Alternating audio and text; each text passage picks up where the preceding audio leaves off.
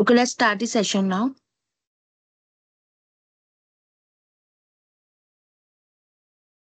Hello guys, good morning and welcome you all in this DP-900 session.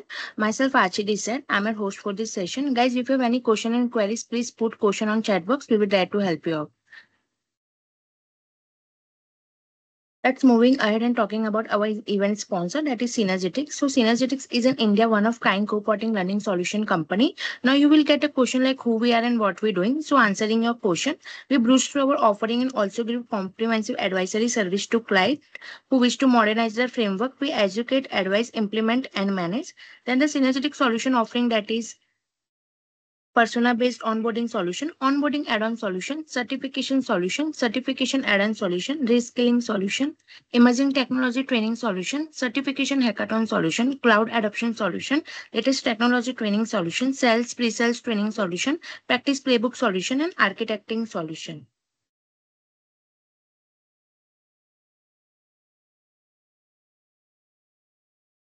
And what does Microsoft certification does? It will give you complete learning experience. You will get confidence to appear for the exam and get certified.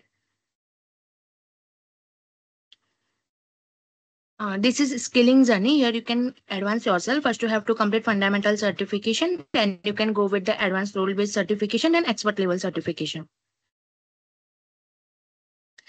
In fundamental certification, we are providing you Azure 900, AI 900, DP 900, PL 900, and SC 900.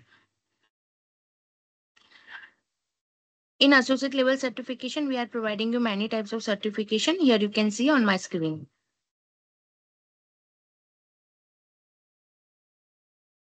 In expert level certification, we are providing you Azure 305, SC 100, PL 600, and Azure 400.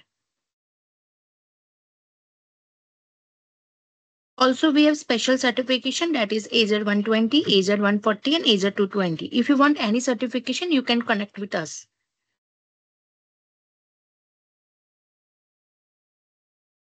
Certification offering. So certification will help you to increase your visibility, expand your knowledge and skills. We do provide certification add-on, onboarding add-on like short duration modules and more. Moving ahead, and today training is organized and handled by the ATC community. So our ATC community is open to all the people who are interested in our cloud technology and various emerging technology. Under ATC community, we have emerging technology community for all.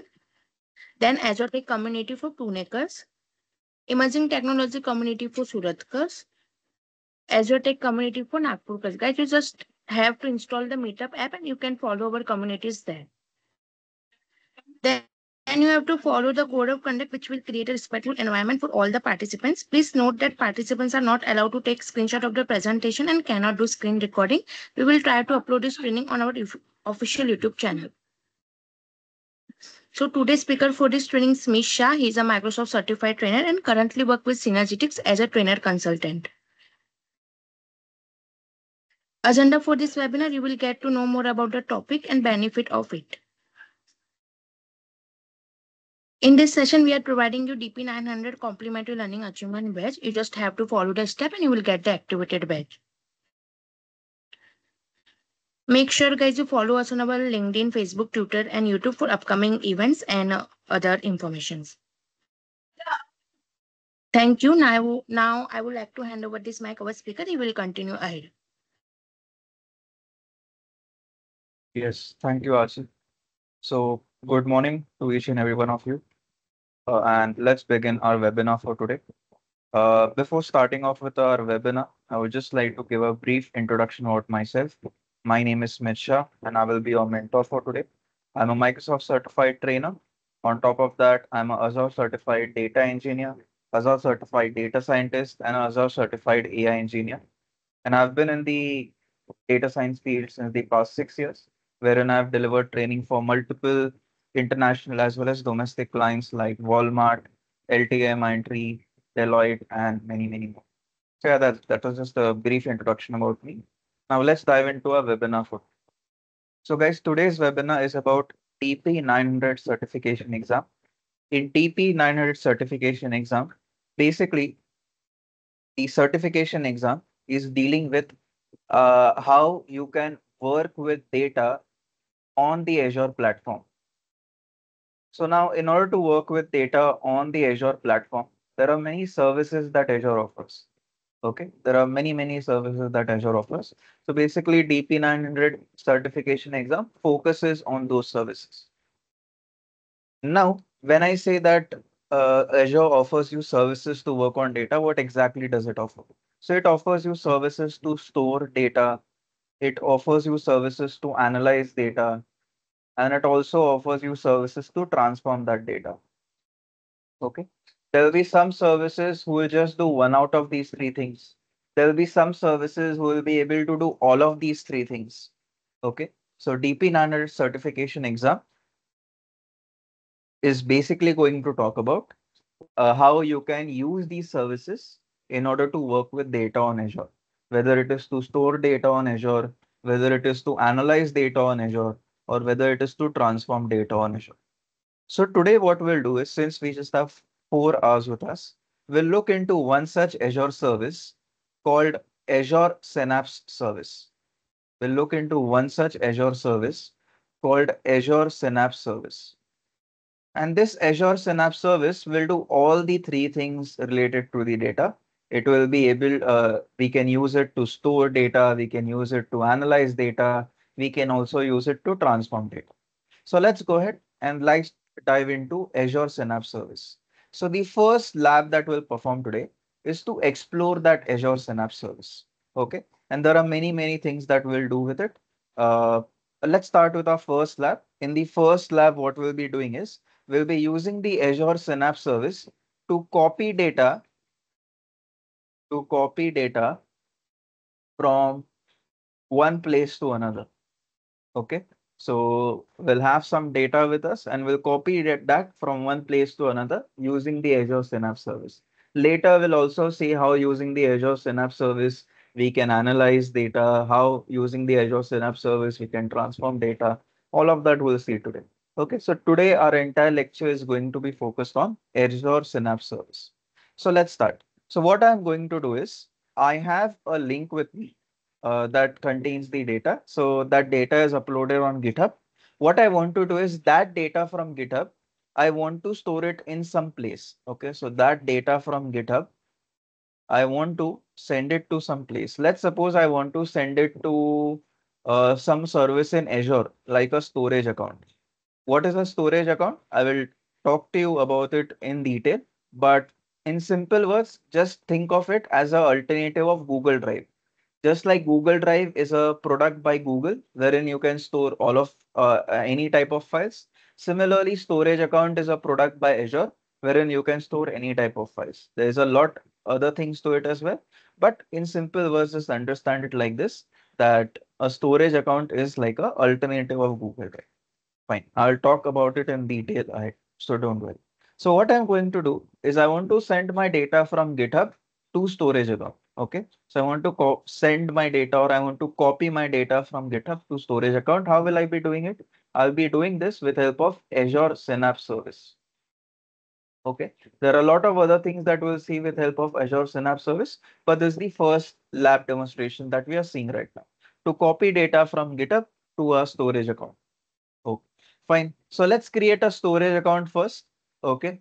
Let's have a storage account ready. Once it's ready, then we'll see how we can transfer data from GitHub to storage account. Okay. So let's set up a storage account. So in order to use the storage account service, we have to create a resource of that service. In Azure, it's a rule that whenever you are going to use any service of Azure, you have to create a resource of that service. So similarly, over here, in order to use the storage account service of Azure, we'll have to create a resource of it. So let's create a resource. In order to do that, in the search bar, I will try to search for storage account. And here you can see in my search result, I can see an option for storage account service. I'll click on it. And then in order to use this service, I will have to create a resource of this service. So let's try to create the resource. So I'll click on the create button over here to create a resource of the storage account service. When I do that, I'm redirected to a form that I have to fill. So let's go ahead and let's fill in the details of this form over here. Okay. So what I will do is I'll just fill in all the fields in the form over here. First field in the form is asking me to select subscription. Remember that in your Azure account, remember guys that in your Azure account,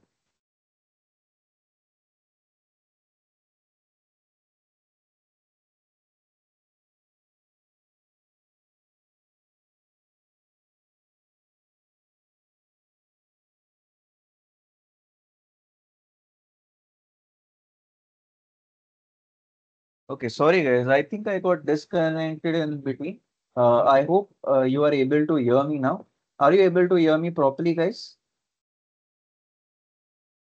Are you able to hear me? Yes, Riddhi, okay.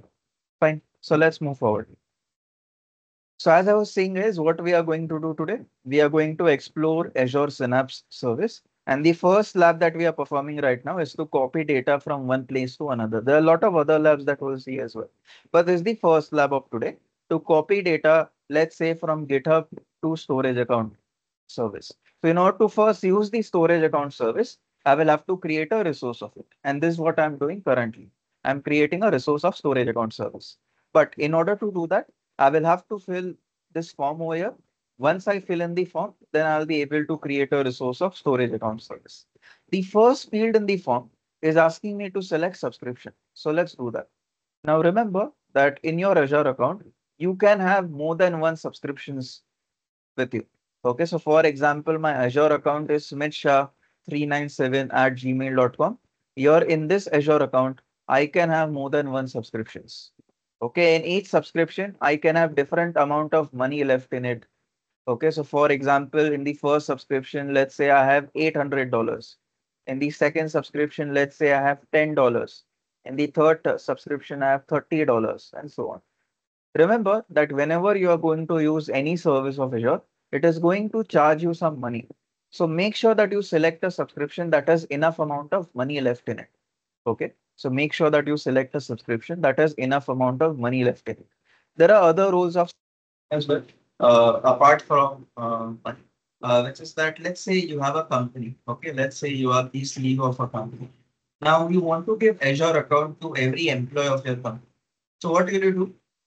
You will create subscriptions for everyone. So let's say for the first employee, you will create one subscription, which will have different permissions associated with it. Okay, let's say employee of your sales team, for that employee also you will have a different subscription. It will have different permissions in it. Okay, for that guy in the sales team, you will make sure that some services are not visible to him. Okay, fine. So subscriptions play that role as well. It helps to set permissions. Okay, but fine. Remember over here that you have to select the subscription of your choice that has enough money in it, has enough permissions for you to use. Okay, fine. Let's go. Here in my scenario, though, I did have many subscriptions with me earlier.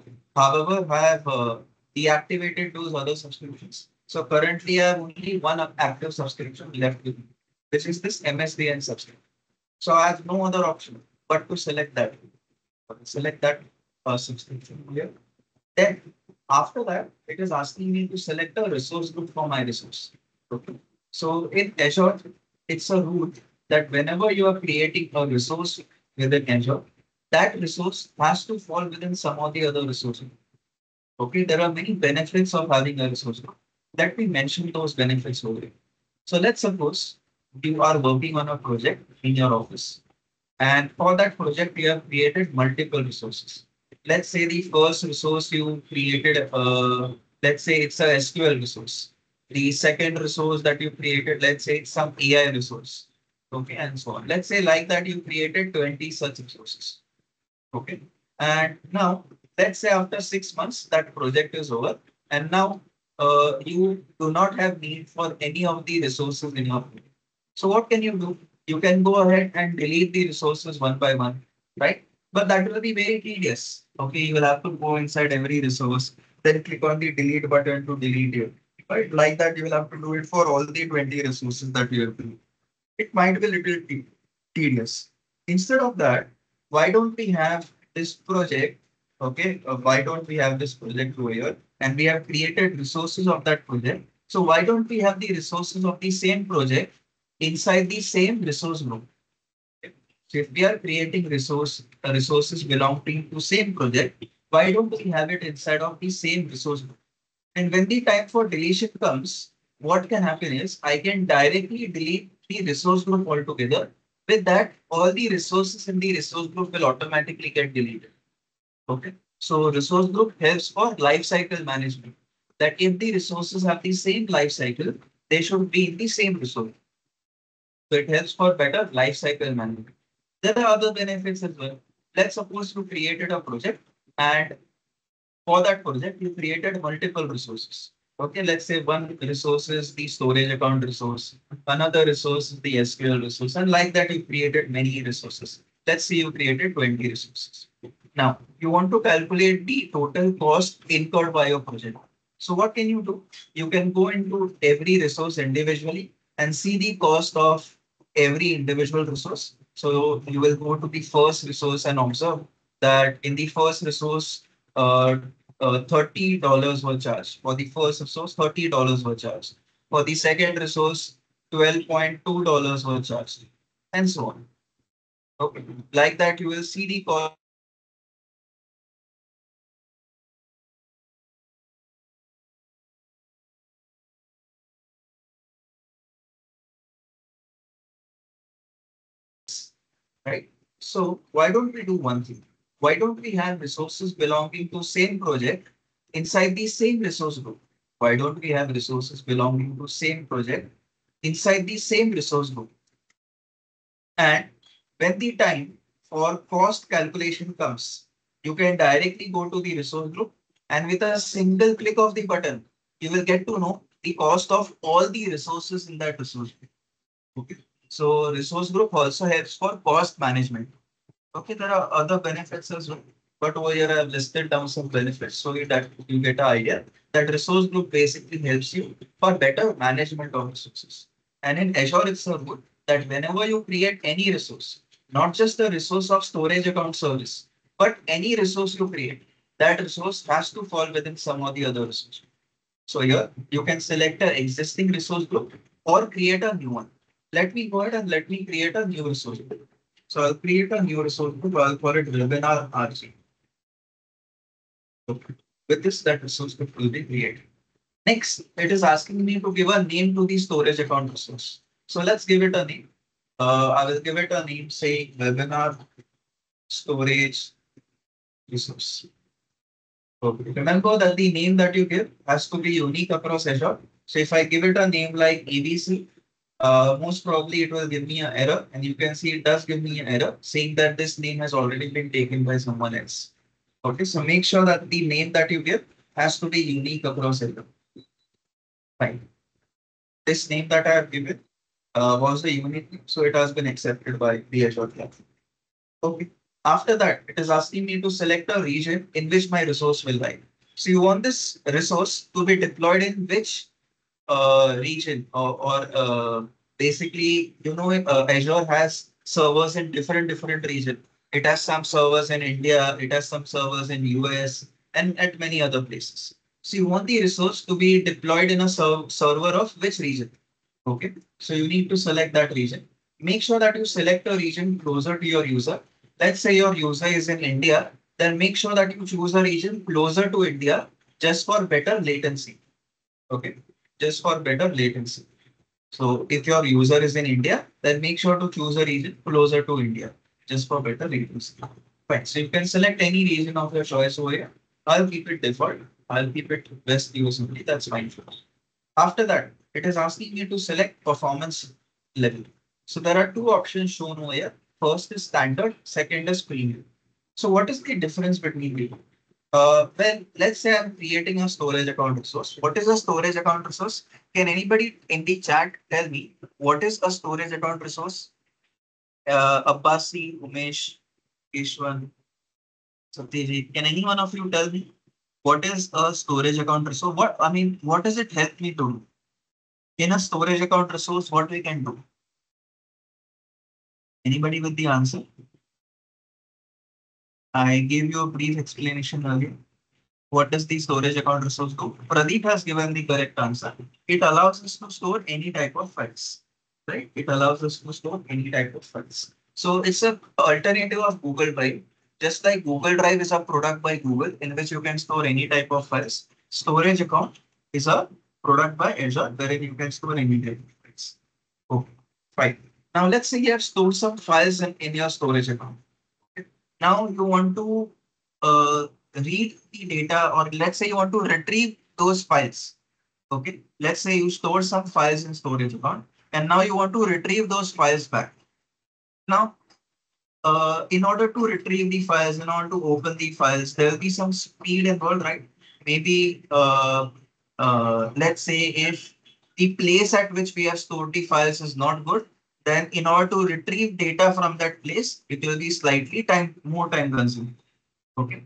However, let's say if the place in which we store the data is a good place, then uh, they will not have to spend more time in order to retrieve data from that place. Fine. So basically, let's say you want to retrieve data from your storage account, then how fast do you want to retrieve? If you select premium tier, then what will happen is the time consumed will be very, very less.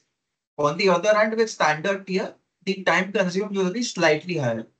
But the benefit of standard tier is that cost will be less, but with premium tier, cost will be low. So with premium tier, sorry, with standard tier, cost is less. With premium tier, cost is high. Okay. With standard tier, cost is less. With premium tier, cost is high. So remember that.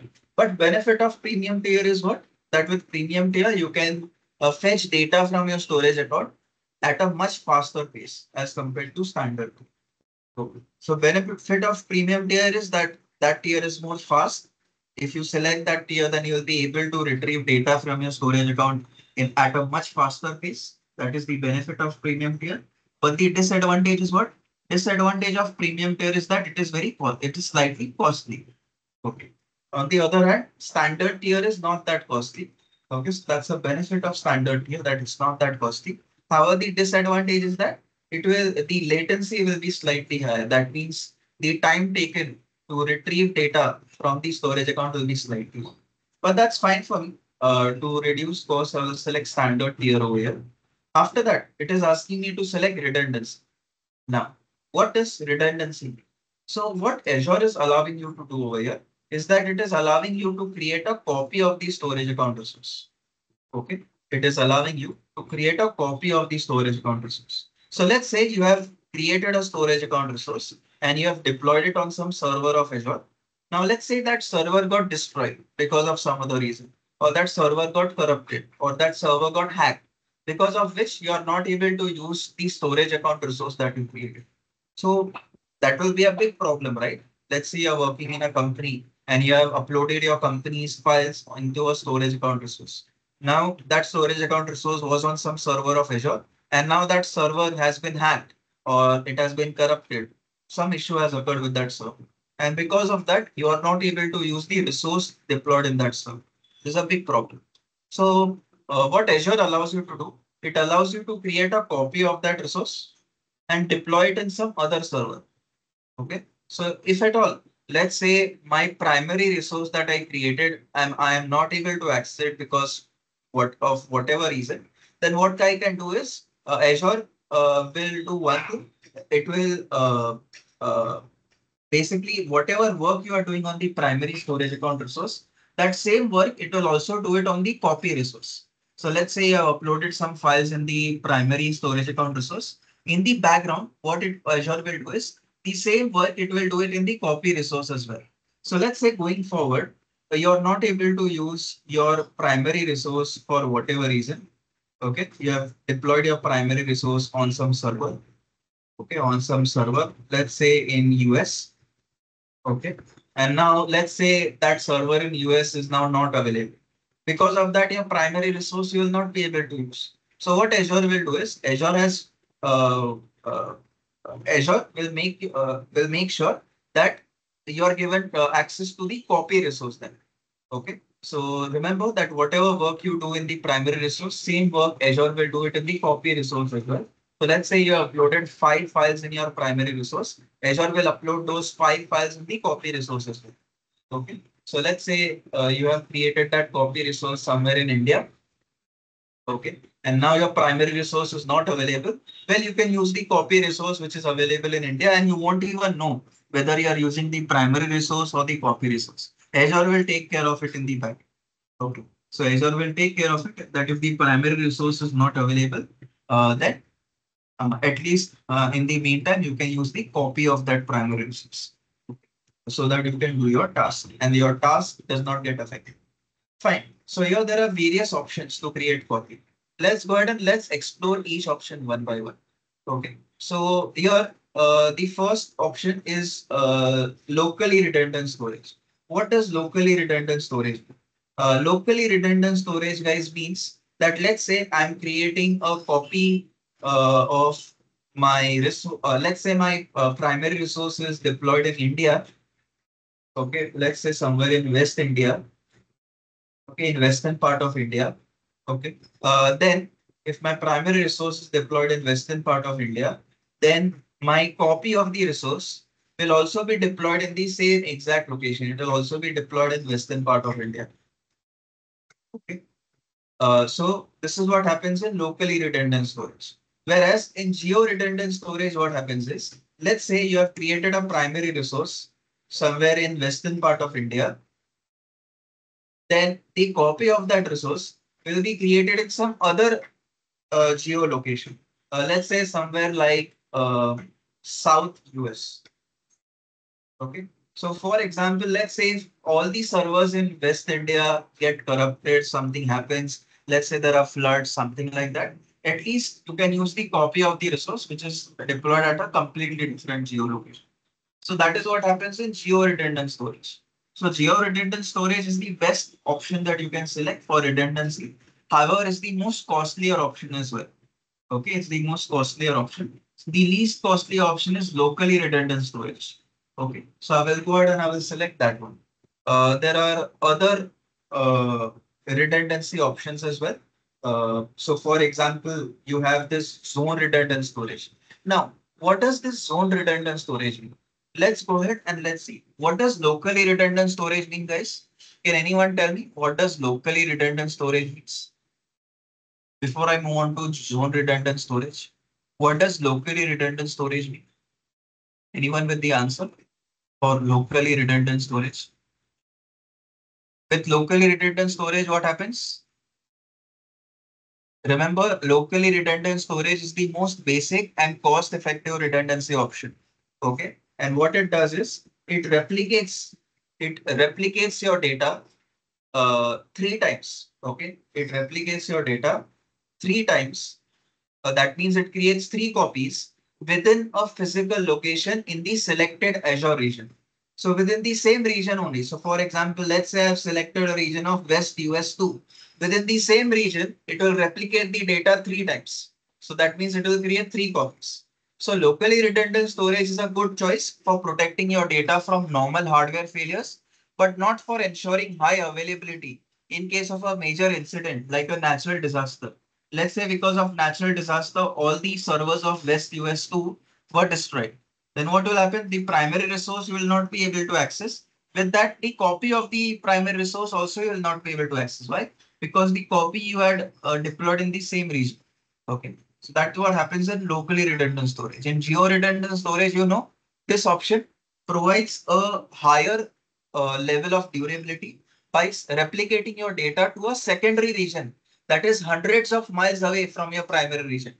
So remember, geo-redundant storage creates six copies of your data, whereas locally redundant storage creates three copies. Geo-redundant storage creates six copies of your data, with three in the primary region and three in the secondary region.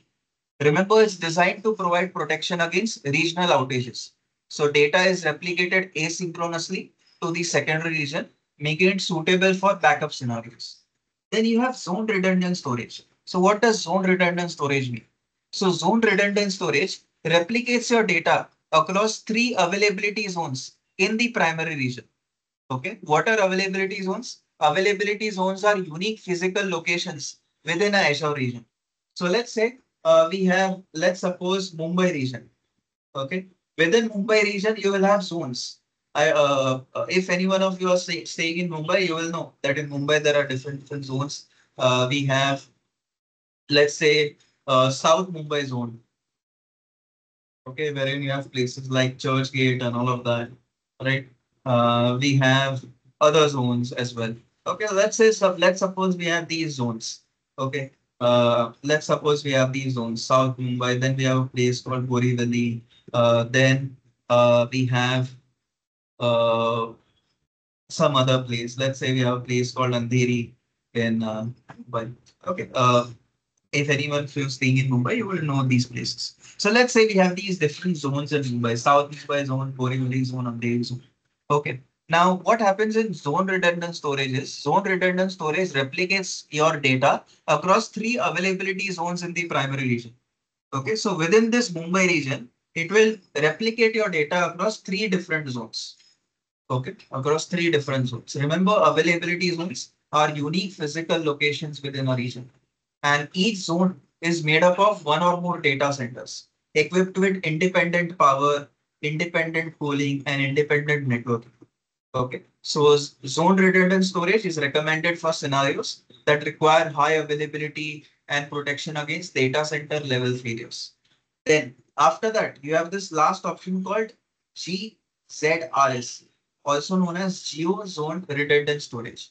So GZRS combines the high availability of ZRS, okay, with the regional disaster recovery of GRS. So it combines these two.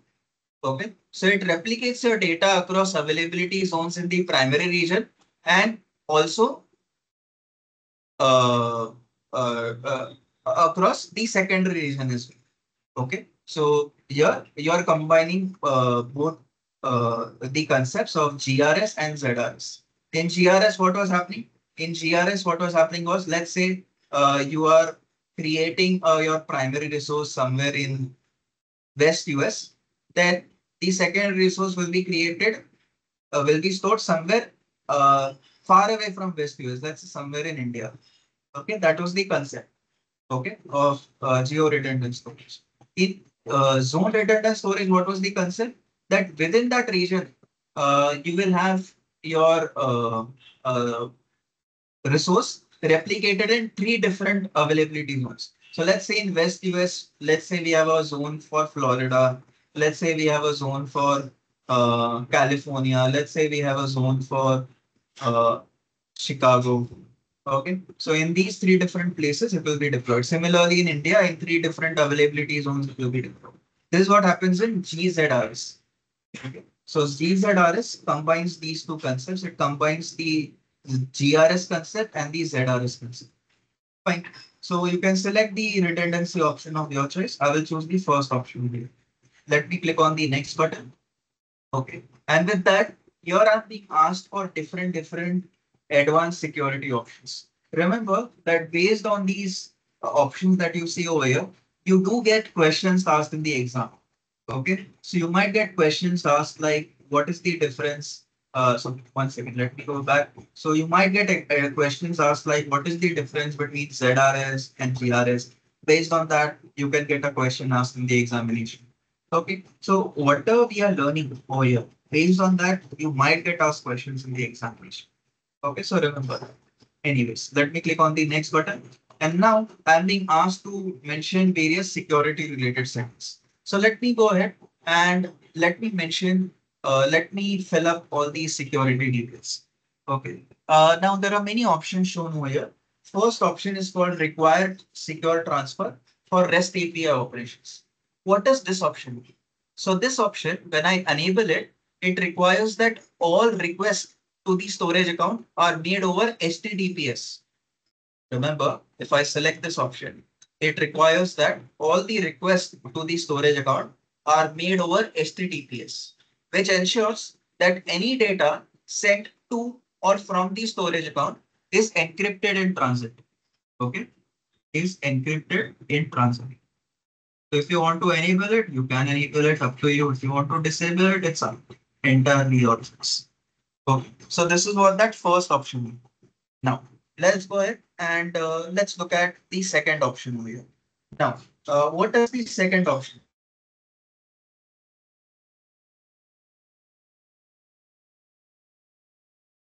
So what are containers? So in a storage account, uh, you can create folders or containers. Okay, you can think of containers as basically folders. Okay, so just like in your laptop, you can create folders, and within those folders, you can upload files. Similarly, in a storage account, you can create folders. The official word for folders is containers. Okay, so let's say you create folders in your storage account, but for individual folders, you want to give different, you want to set different permissions. That the first folder in your storage account can only be accessed by your sales team. The second folder in your storage account can only be accessed by your IT team, and so on. Okay. So if you want to do that, then you can go ahead and uh, enable this option as well. It's up to you. Fine. The third option is enables storage account key access. So this option allows access to the storage account using account keys. Remember, these keys are essentially passwords that grant full access to the account. So it's important to keep them secure. Okay. And I will show you how those keys look like. So don't worry about it. After that, we have this option called default to Microsoft Entra authorization in the Azure portal. So guys, this is an option to use Microsoft Entra for managing permissions within the Azure portal. If I leave it unchecked, then what will happen? The Azure portal will use its standard authorization method. So if you want Azure to use a standard authorization method, you uh, leave it unchecked. It's up to you. Okay. Remember, if I enable it, then what will happen? Storage account would default to using Azure Active Directory. Okay, for authorization in the Azure portal. And this is a more secure authorization method compared to using this. Why it's a more secure one? Let's go ahead and let's understand uh, that. Why it's a more secure one. Okay, so let's go ahead and let's understand that. As compared to keys, why is Azure Active Directory a more secure one? And there is a way of doing authorization even better than Azure Active Directory. I will talk to you about that as well. But just to recap this, with this, what will happen if I select this option? Then what will happen? So instead of using keys to do authentication, it will use Azure Active Directory. It will use Azure Active Directory. Okay. And how is it better? Let's go ahead and let's understand.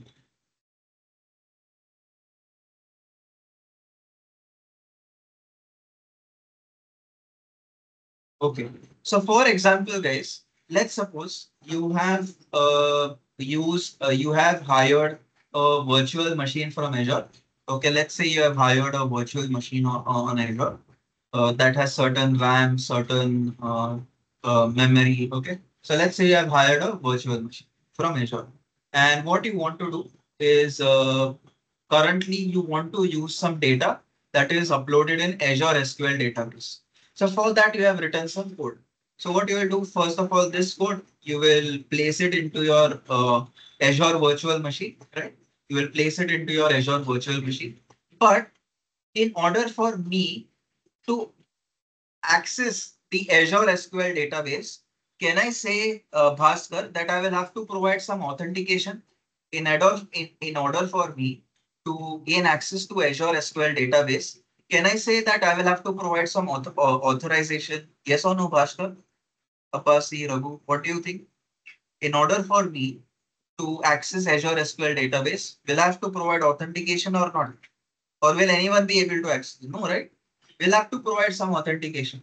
Okay. So let's say we have a key. Okay, let's say we have a key, and using that key, we are able to do authentication. So let's say what I will do is I will have a key, and that key I will place it in my code. Okay, that key I will place it in my code, and with that, what will happen is with that key that I have placed in my code, I'll be able to use the Azure SQL database. Okay, and once I gain access to Azure SQL database, I can use the data within it. Fine.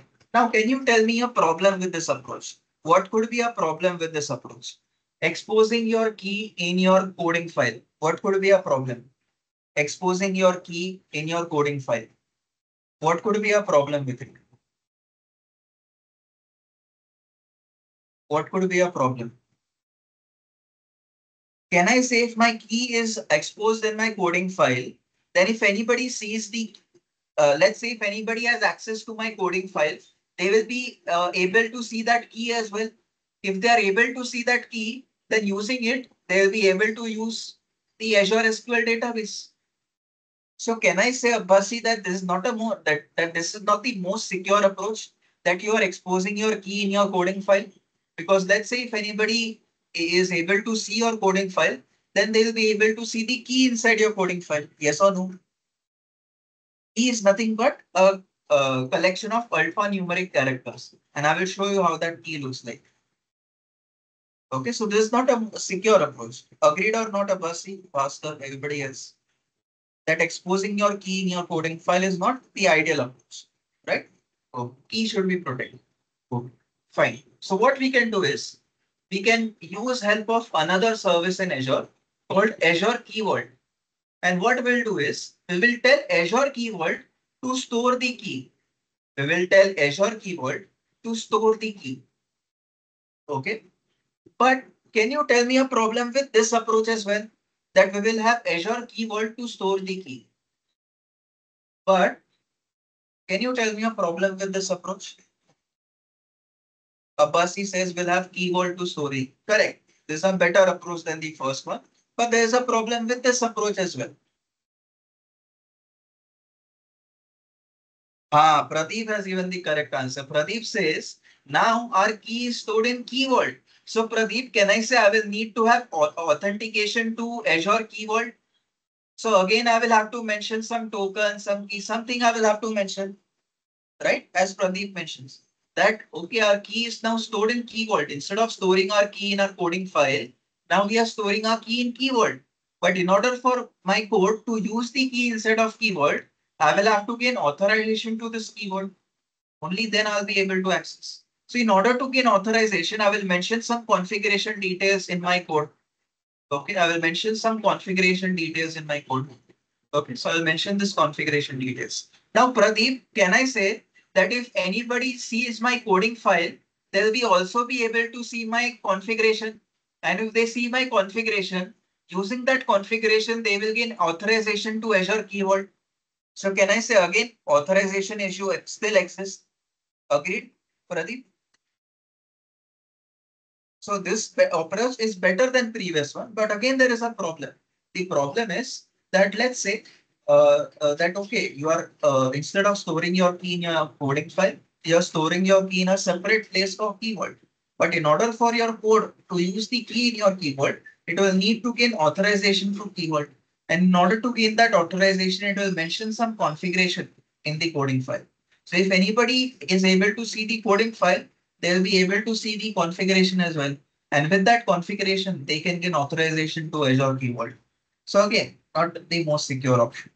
Okay. So let's say companies wanted a solution in which there are no secrets, no key mentioned in the coding file, no configuration mentioned in the coding file. Then what to do? Okay, that is when the concept of managed identities came into place. Okay, that is when the concept of managed identities came into place. And let's go ahead and let's understand the concept of managed identities. There are two types of managed identities. First is system assigned managed identity. Second is user assigned managed identity. So let's go ahead and let's talk about it.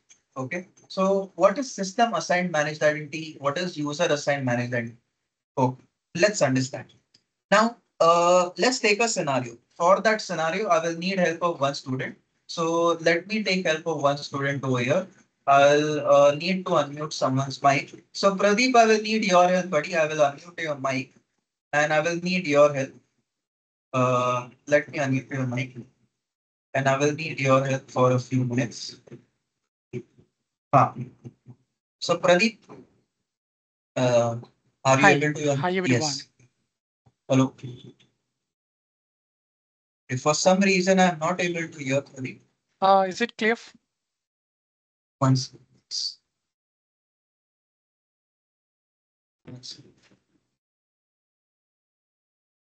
Uh, okay.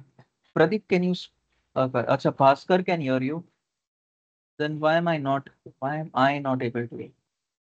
Okay, 1 second, guys. Let me check if there is anything wrong. Okay, Pradeep. Can you speak something again? Yes, my Ha voice ha. is audible. Yes, yes. Now it's perfectly audible. Okay, perfect. So, Pradeep, we looked at two scenarios of doing authentication. In the first scenario, what we were doing, we were storing the key directly inside of our coding file. That was not secure, right? So instead of that, Yes. what did we do, Pradeep? Instead of that, we have a vault, and so we can store all the keys there. Perfect. So instead of storing our key in our coding file, we store our keys inside of a another Azure service called Azure Key Vault. Okay, so Azure Key Vault will store the keys.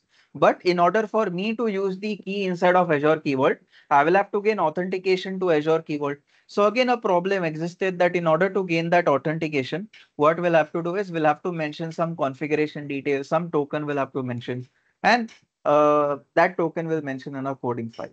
So again, a problem existed that if anybody is able to see our coding file, they'll be able to see this configuration, and through that configuration, they will be able to access the Azure keyword. So again, not fully secure. So that's when a new concept was introduced called Azure Managed Identities. There are two types of managed identities. One is system assigned managed identity. Another is user assigned managed identity. Now, let's go ahead and let's understand it. Now, let's say, Pradeep, you are an employee of an office, and every time when you go to that office, you have to provide some authentication uh, to gain access to the office. Yes or no? Yes. It could be in the form of ID card or fingerprint or whatever, some authentication. Okay, so let's say we have an ID card. Now, let's suppose, Pradeep, that you always have to carry that ID card to your office. Sometimes what might happen is you might forget to carry that ID card with you. Because of that, how will you gain access? It will be a big problem. Okay, so Pradeep, wouldn't it be better if we hire a third person who will, let's say, you are the, let's say this is Pradeep and this is your office. Okay, and you have a ID card, but let's say it is too difficult for you to carry the ID card every time. So instead of that, we'll have a third person, a third party. Okay, and what that person will do is that person is specifically hired for keeping your ID card. So now, Pradeep, when you go to your office, you can just tell this third person, he will be always outside the office gate. He will be always outside the office gate. And you will tell this third person that, okay, boss, please show the ID card to the security team. And that third person will show the ID card. And based on that, you will get the access. Can I say with this approach, Pradeep, what is happening is you yourself don't have to store any uh, uh, you can say secret with you. Like for example, ID card, let's say, is a secret.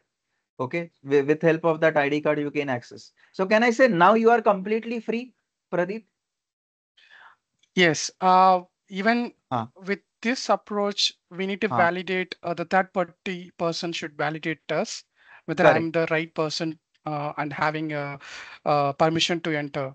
So you should Huh, validate my employee ID or something in order to huh. further give a permission. Perfect, correct.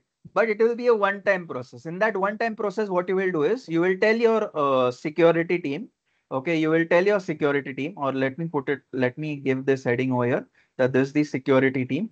Okay, so this is a one-time process that you will tell the security team that, okay, you are hiring this third-party person who will store the ID card. So don't ask the ID card from me, ask it from this person. Okay, so that person will give the ID card.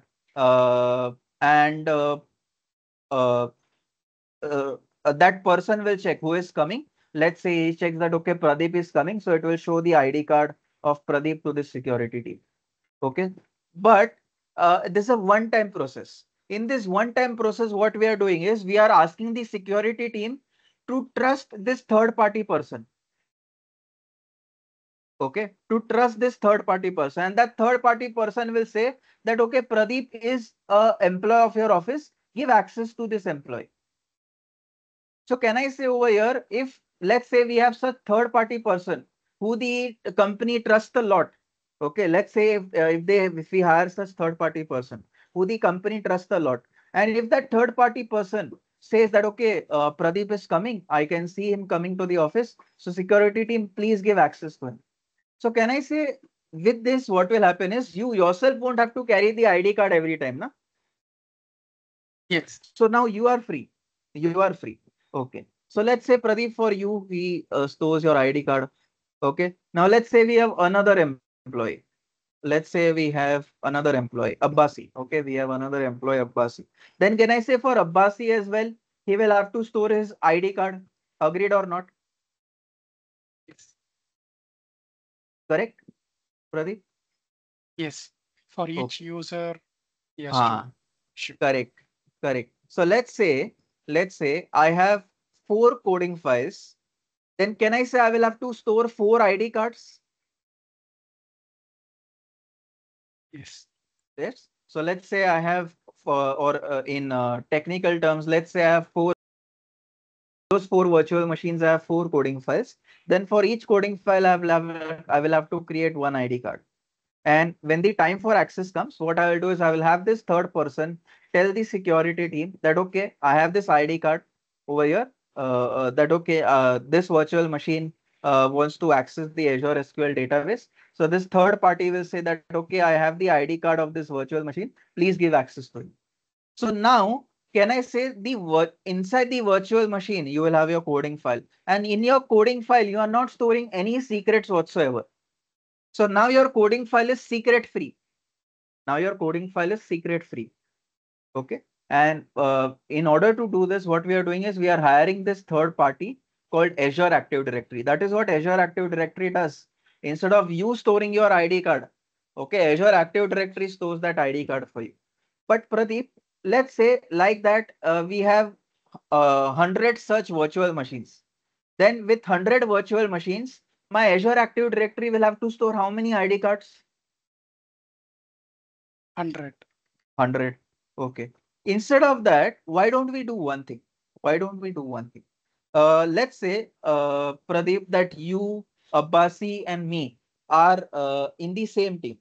Okay. So instead of having different ID cards for us, why don't we have one ID card for us combined? Okay, why don't we have one ID card for us combined? So that is what user assigned managed identity does. In system assigned managed identity, you get different ID card for different source. Let's say one source is this virtual machine, then you will have a different ID card for that. Second source is another virtual machine, you will have a different ID card for that, and so on. Okay, this is what happens in system assigned managed identity. In user assigned managed identity, what you do is you yourself create a custom ID card.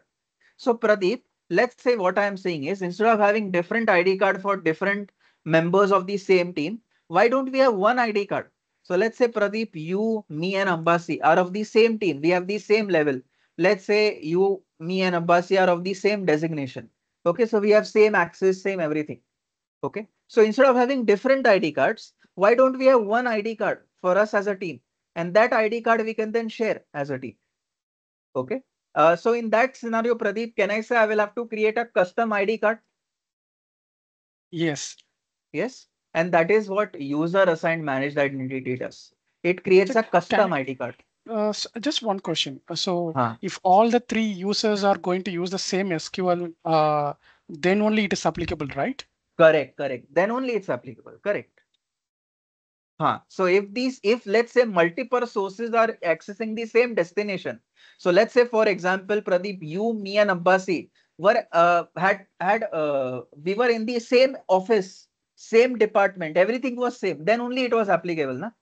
Let's say, Pradeep, on the other hand, you have a person of HR team, or let's say some other person in a different office.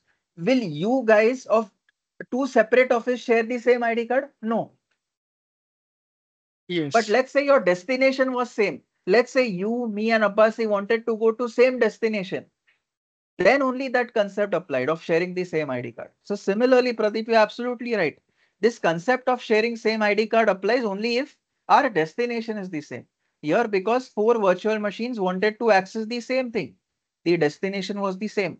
That's why that concept of sharing the ID card happens. Okay. So in system assigned managed identity, you get a ID card for every source individually.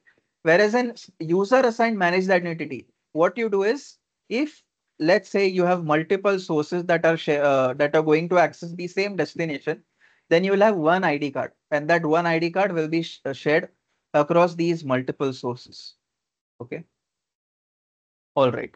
So, Pradeep, just to ask you a question, isn't this a concept of managed identity better in a sense that now with this concept of managed identity in your virtual machine, and in your virtual machine, you will have some code written, some coding file mentioned. And in that coding file now, there is no secret stored whatsoever. Agreed or not? Yes. Right? And that is the magic of the concept of managed identities. Okay. In order to use this concept called managed identities, we have to hire this third party service. And what is the name of it, Pradeep? Active Directory. Correct. Azure Active Directory. And guys, if I select this option on the Azure portal, if I select this option, it will do the same thing. It will activate that concept of managed identities.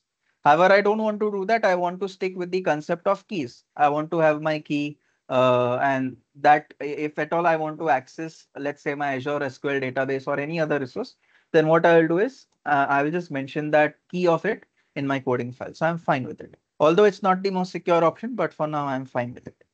Okay, fine. Pradeep, up till now, everything is making sense? Yes. Yes, okay, fine. Thanks for your help, Pradeep. All Just right. one question. Huh, Sorry, before. huh, So in case if you're giving three-person access to the same database, you consider like that, huh. will that, so if they are accessing at the same time, there should be locking system, locking mechanism, right? See, the purpose, you are right. That locking system will take place. And I'll talk about that locking system that yes, if multiple sources are accessing the same destination. So let's say if this one virtual machine is doing some changes over here, okay, then what might happen is you are absolutely right. We'll have to take care of that locking system. And that is what it depends on the destination, buddy, whether that destination has that locking system or not. In this scenario, Azure SQL database will have that locking system. Okay, so that multiple sources are Yes. not doing the changes at the same time. So it entirely depends on the destination. It does not depend on source. It does not depend on this Active Directory. It entirely depends on this destination. If that destination has the locking system, then well and good. If it does not have, then it will be a problem. You are absolutely right. Okay. Thank you. Yes, well. So it entirely depends on the destination. But yeah, Azure SQL database does have that locking system in place. So we don't have to worry about it. How is that locking system? All of that we'll see, right? Okay. Anyways. So it entirely depends on that destination, remember. Okay. After that, the next field in the form is asking me to select minimum TLS version. So remember, this dropdown is allowing me to select the minimum version of transport layer security that clients are required to use when connecting to the storage account. TLS, remember, is a protocol that ensures privacy between communicating applications and their users on the internet. Here we have set the TLS version to 1.2. Remember to choose the most recent version. So here the recent version is 1.2 version. So I'm selecting that.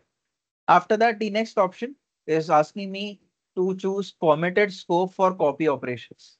Okay, so this setting allows you to limit the scope from which copy operations to the storage account can be performed. So uh, let's say if you select this option called from any storage account, then what can happen is you can copy data. Okay, so what can happen is let's say you're creating this storage account resource currently over here. This is your current storage account resource. This is your current storage account resource. Okay. So what you want to see is who all can copy data into the storage account resource. So for that, you need to select the option, appropriate option. Now, there are many options shown to you over here. Let's go ahead and let's understand the options one by one. Okay, so what we'll do is these options will understand one by one. So what does this option called from any storage account mean? It means that the storage account can be used to copy data from any other storage account that you have access to. Okay, it means that this, what does it mean? That the storage account can be used to copy data from any other storage account that we have access to. The other options we'll see ahead when the appropriate time comes. I will explain the other options to you as well. But remember, what does this option mean? It means that the storage account can be used to copy data from any other storage account that you have access to. Okay. After that, you have this option called enable hierarchical namespace. With this, what will happen? And if I don't enable this, then what will happen? If I don't enable, if you don't enable this, then what will happen is your storage account will be called Gen 1 storage account. And in Gen 1 storage account, what happens is you will be able to create multiple folders or multiple containers. But within those multiple folders or multiple containers, you will not be able to create subfolders. Okay, you will not be able to create subfolders. So all you will be doing is you will be creating folders. Within those folders, you will be uploading your files. Okay. Whereas if you enable this option, then what will happen is your storage account will be called Gen 2 storage account. And with Gen 2 storage account, what you can do is you can create multiple folders, or in other words, multiple containers. And within those folders, you can create subfolders as well. Okay, if I enable this, then what will happen? It will be called Gen 2 storage account. And with Gen 2 storage account, what can I do? I can have folders, or in other words, containers. And within those containers, I can have subfolders or subcontainers as well.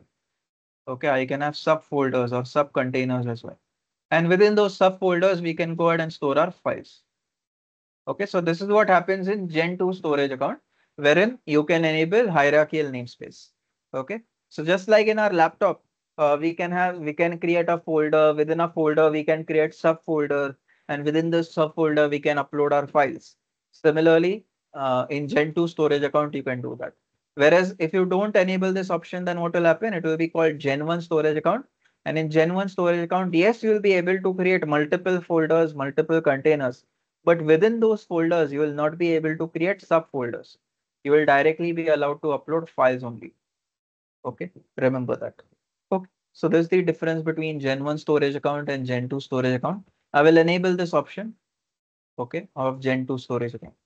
After that, the next option is called enable as SFTP.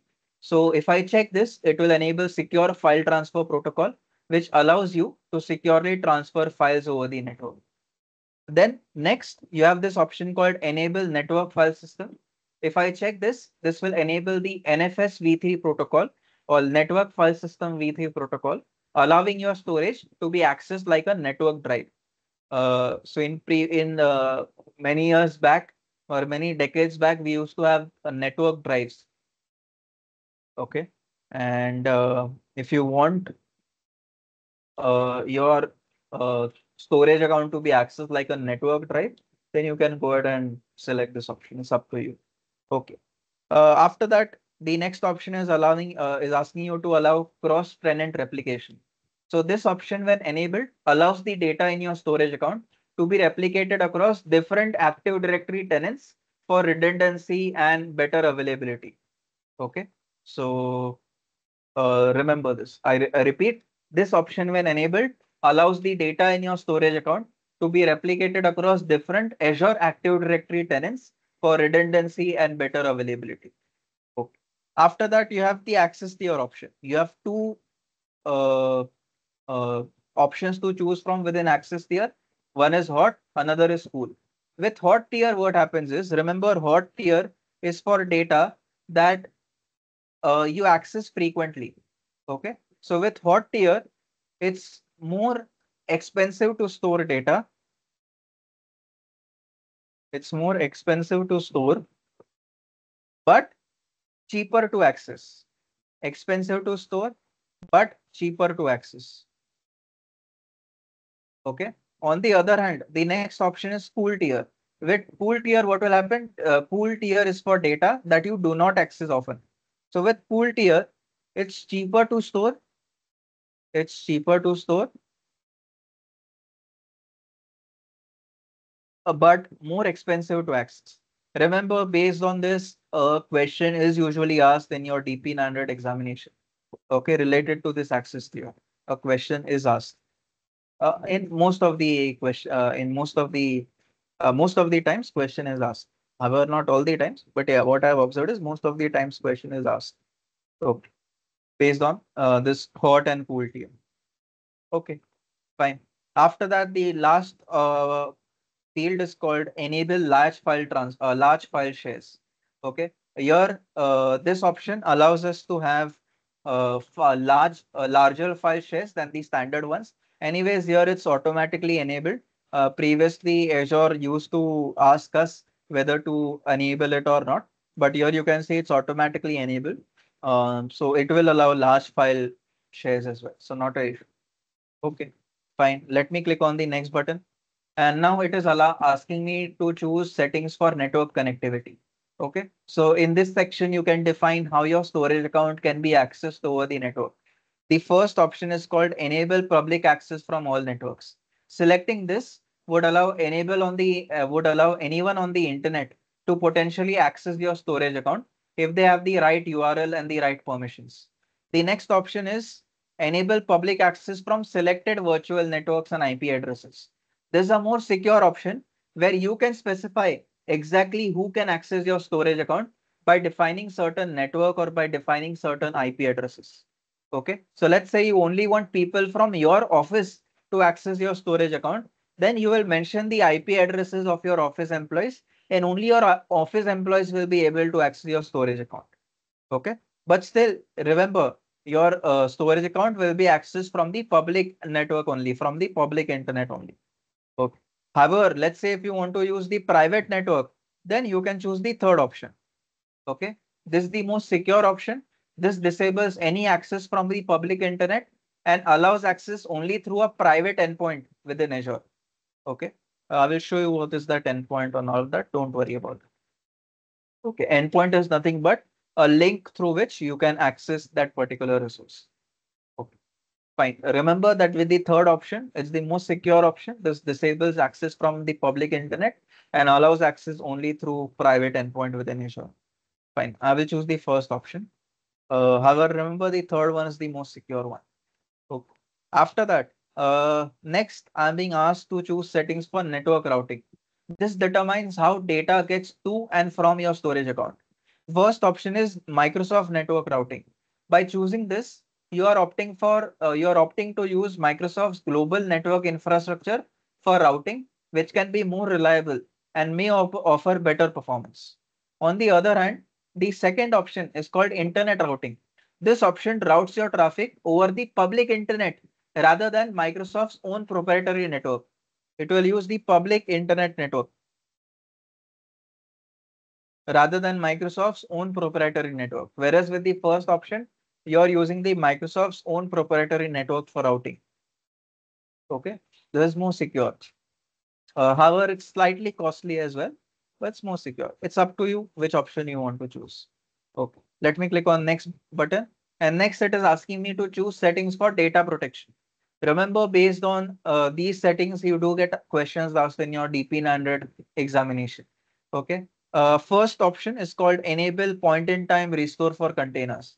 Containers are nothing but folders, as I mentioned. So this is an option for protecting your data by allowing you to restore the data in your storage containers or in your storage folders to a previous state at a specific point in time. So let's say you are doing some changes in the folder of your storage account, or you're doing some changes in the container of your storage account. Now, what you want to do is you want to revert back to the state, uh, let's say at a specific point in time. So, for example, you want to retrieve to a state uh, to a point in time, like let's say Monday. So let's say last Monday at 7 p.m.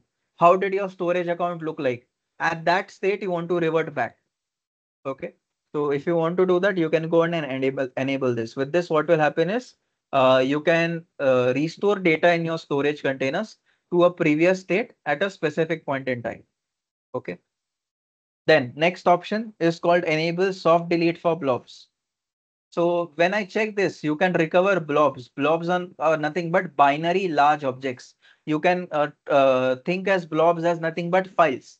Any file that you upload in your storage account will be called a blob. Okay, full form of blob is binary large objects. Any file that you upload in your storage account will be treated as a blob.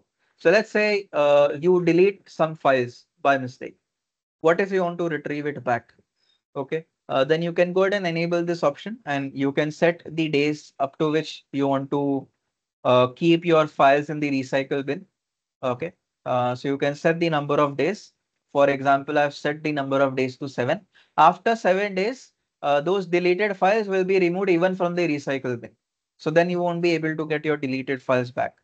Okay.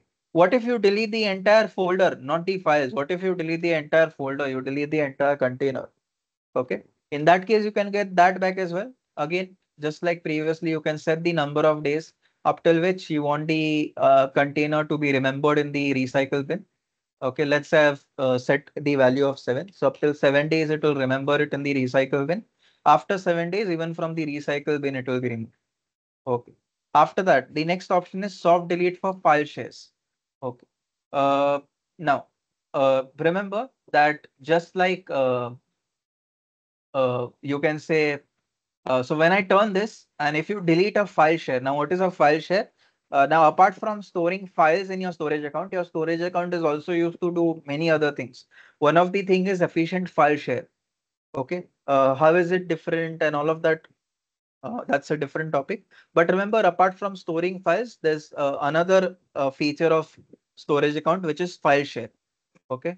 So let's say you delete that file share by mistake and you want to retrieve it, you can get that back as well. It's up to you whether you want to enable that option or not. Okay. After that, there are other tracking related settings. So one such setting is enable versioning for blobs. What does this mean? So if I change a file or if I change a blob, Azure can keep the older versions. So it's like having a history of your file changes. Okay. So it's like having a history of your file changes. So if you want to enable versioning, that okay, at this particular time, this was how the file looked like, and so on. If you want to enable logs, then you can go ahead and do that. So for example, in Google Drive, you do have the option of versioning. So just to show to you, in Google Drive, if I let's say create any file, create any file. Okay. Let's say I've created this file. I can give it a version to it. I can call it version 1. Okay, like that. Let's say I did some change. Now I can call this version 2 and so on. Okay, and let's say I want to go back to any of my previous versions. I can go to version history, see my version history, and I can go to any version that are like version 1, version 2. Okay, so how is it, how is this versioning maintained? With help of logs, right? In the backend, some logs might be maintained. So if you want to allow this similar version in your storage account, you can go ahead and enable this option. Okay, that's fine. After that, the next option is enable blob change feed. This keeps a so remember the first option allows you to allows you to have versioning, just like you see in Google Drive, just like you see in Google Drive. I showed to you, right? Versioning. Okay, fine. But what if you want to see the logs of those versioning? If you want to see those logs, you can go ahead and enable this second option. With that, what will happen is it will keep a log of what changes were made to the files, like when they were created, when they were modified, when they were deleted, and all of that. Okay. Typically, what you should do is you should enable both of these things. Okay, because you see in Google Drive, for example, in any file, it is keeping a track that if at this particular time, this was the change that you made. At that particular time, this was another change that you made, and so on. This is done with help of logs. Okay, so you can see a combination of versioning and log entries being kept. Okay, so you want to do if you want to do both of those things, you have the option to enable both of those options in your storage account. After that, the last option is enable version level immutability support. What does this mean? Version level immutability support. This is a security feature that lets you lock file versions so they cannot be altered or they cannot be deleted. So let's say you have some important file and you want to make sure that none of the, let's say all the employees in your office have access to the storage account. You have uploaded some file to your storage account, but you want to keep a lock on that file that by mistake some other employee does not delete or do some modification in it. Then you can set that lock. Okay. So there's a security feature over here that lets you uh, lock the file versions So they cannot be altered or they cannot be deleted. So if you want to do it, you can enable it. It's up to you. Then clicking on the next button. Here it is asking me to choose encryption. Okay. So here it is asking me first to choose encryption type. So there are two options, Microsoft Managed Keys and Customer Managed Keys. So if you choose Microsoft Managed Keys, then what will happen? Microsoft will handle and manage the encryption keys for you. It's easier because you don't have to worry about the keys and all of that. You don't have to worry about maintaining and managing those keys. Whereas with customer managed keys, what happens is with customer managed keys, if you select this, then you are saying that you want to control and manage the encryption keys yourself. This for advanced users who have specific security requirements. Okay. So if you want to let Microsoft create the keys for you and manage it for you, you can choose the first option. If you want to yourself manage the keys, you can choose the second one. However, I will urge you to choose the first option only. The second option is more for advanced users who have specific security requirements. Okay. After that, the next field is asking me to enable support for customer managed keys. So let's say if you enable this option, then this field will come into play. However, for us, this field will not come into play. Okay, so it is saying that that customer managed key that you are creating, it will apply to which entities? It will only apply to files, or will it apply to everything that you are storing in your storage account? Okay, because in your storage account, you can upload your files, you can upload your table, you can do many other things. Okay, so you can go ahead and choose the option of your choice. But remember, this field only comes into play only if customer manage key option is selected. In our scenario, it's not selected. So this field will not come into play. After that, it is asking me to enable infrastructure encryption. So this is an extra layer of encryption on top of the Azure managed or customer managed keys. If you turn this on, your data will be encrypted twice, which can make it even more secure. However, once this option is enabled for a storage account, it cannot be disabled back. So let me click on next option. Then next it is asking me to choose tag configuration. Tags are nothing but name value pairs. Okay. So these are like labels that you apply to your Azure resources. Tag consists of two things. First is name and second is value. So let's suppose that you create multiple resources in Azure. Now you want to search for some resources in a better way. Let's say you create 100 resources. You want to search for resources that you created for testing purposes. You want to search for resources that you created for production purposes. How can you do it? Well, you can assign tags for it. You can say that, okay, I'm giving it a tag for purpose, that this particular resource I'm creating for which purpose? For testing purpose. Okay. So let's say when you will go to the resource group and when you want to search for a particular resource within your resource group, you can easily search for it using this tags. Okay. So here you can give any name, any value to your tags. It's up to you. Okay. So it will act as a label, and based on that label, it will allow you to search for the resources in a much faster and better way. Fine. However, if you don't want to do it, it's up to you. Anyways, over here in this particular lecture, I won't be creating multiple resources. So searching for resources won't be a big task. Okay. But let's say you're creating many resources, hundreds of resources. At that time, it will be better if you assign tags to each of the resource. It will help you to better, it will help you to search for the resources in a better way. Next, let me click on next button. And now Azure is running a validation in the backend just to check whether it can give me the things that I'm asking for. If the validation is successful, the create button will be enabled. And you will see the validation is successful now. The create button has been enabled. Let me click on it. And with this, a resource of storage account service will be created. Remember that from here, normally one or two questions are asked in the examination, at least one, if not more. Okay. Uh, so from the storage account service, one question is usually asked in your DP-900 examination. So things like network related settings, something like that, a question could be asked based on that. Okay, fine. All right. So uh, remember the explanation that I mentioned for every field in that form that we saw. Okay, so remember it because based on that, questions are asked in your DP-900 examination. Anyways, in this lab, what we are trying to do, my main intention was that I wanted to basically copy my data from GitHub to storage account resource. And I did not want to do it manually. I wanted to do it with help of something called Azure Synapse Service.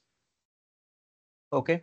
With Azure Synapse Service, we'll do other things as well, but this is the first thing that we are doing, copying data from one place to another. With Azure Synapse Service, we'll be able to analyze the data, we'll be able to transform the data also. How to do it, all of that we'll see. So don't worry. Okay, fine. First thing done, we have created the storage account resource. Let me go to that resource.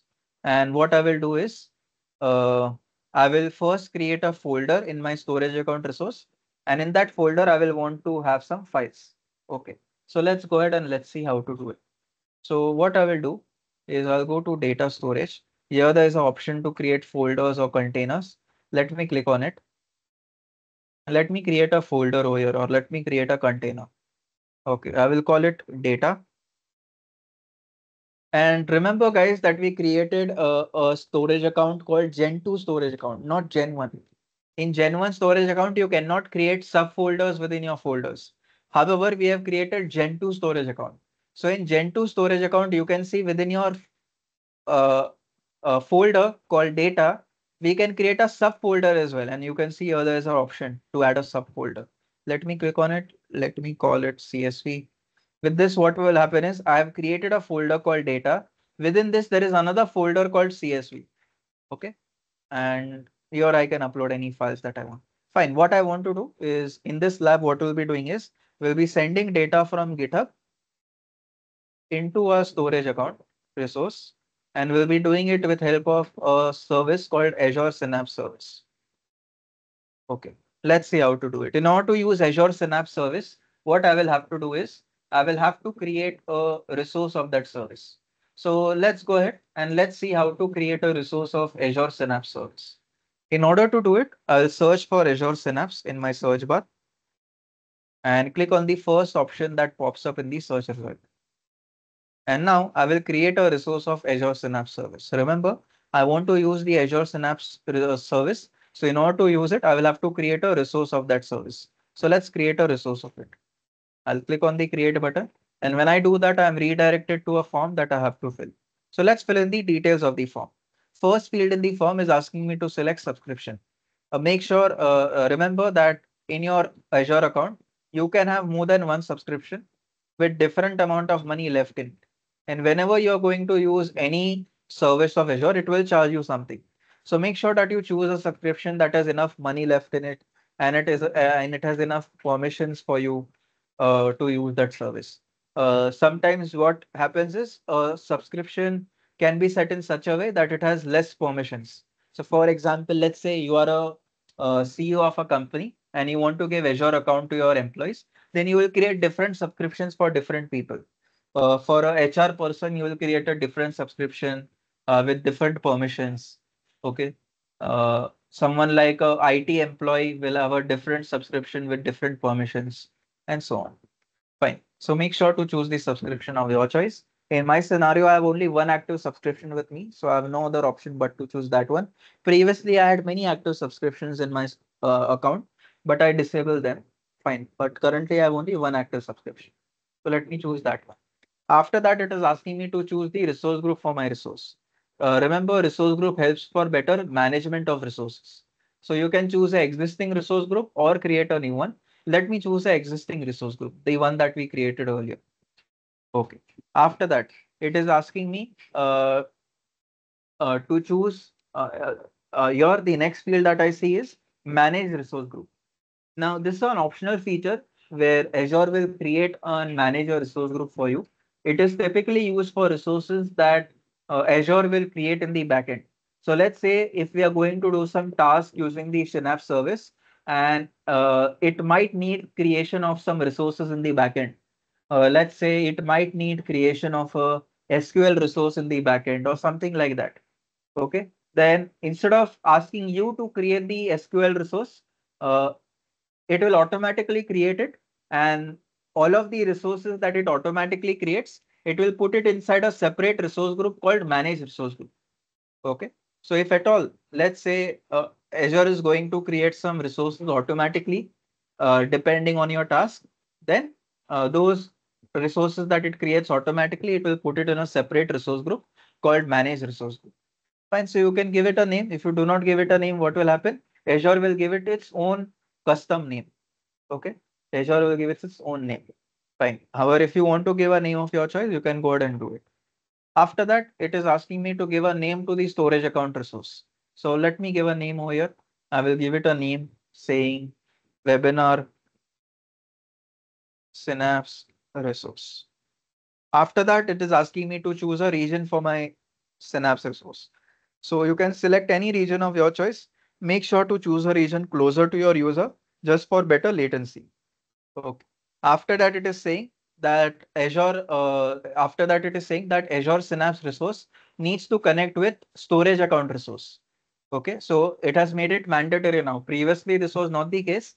Previously, Azure didn't ask you to link your Synapse resource with your storage account resource, but now it is asking you. So it is asking you to link it with a Gen 2 storage account resource. Uh, and we have created a Gen 2 storage account resource earlier, right? Just 5-10 minutes back, we did create a Gen 2 storage account resource. Fine. So it is asking us to link with it. So we'll select that. Okay, we'll link it. We'll link with it. How do you want to link with it? It's up to you. Whether you want to select it from the subscription through this drop down, or whether you want to do it with help of a link, or whether you want to do it with help of a URL. It's completely up to you. If you want to do it with help of URL, that's fine as well. How do you want to do it? Let me go ahead and let me explain that to you. With help of a URL, how would you want to do it? Okay, let me show that. So what you will do is you will go to your storage account resource, the one that you have created. And that storage account resource will have a particular link. Okay. And for example, over here, let me show that to you.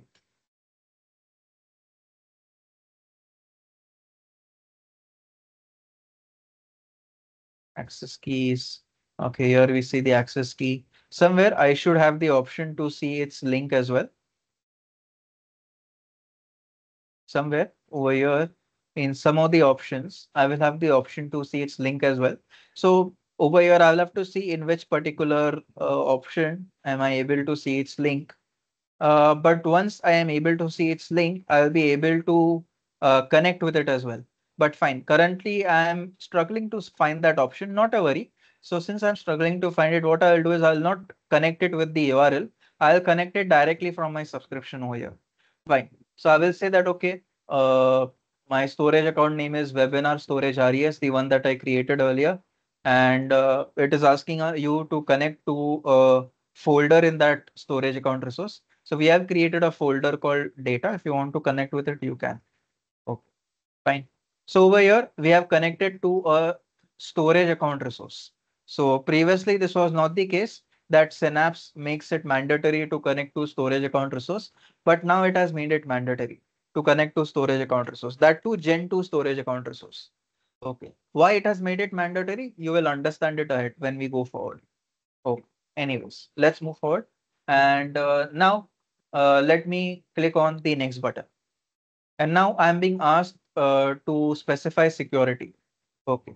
So let's go ahead and let's understand these options. First field is authentication method.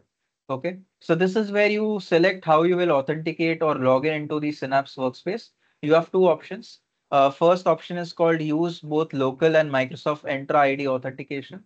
This allows you to use both Azure's own identity service, previously known as Azure Active Directory, as well as a local username and password that you create. Okay. So if you select the first option, then you will be able to use both Azure Active Directory. Azure Active Directory is now known as Azure Entra. Okay. Previously, it was known as Azure Active Directory. Fine. So this allows you to use both Azure's own identity service, known as Azure, previously known as Azure Active Directory, and also a local username and password that you create. Okay. If you select the second option, it won't ask you for username and password. It will just use that Azure Active Directory concept, the one that we saw in the slide.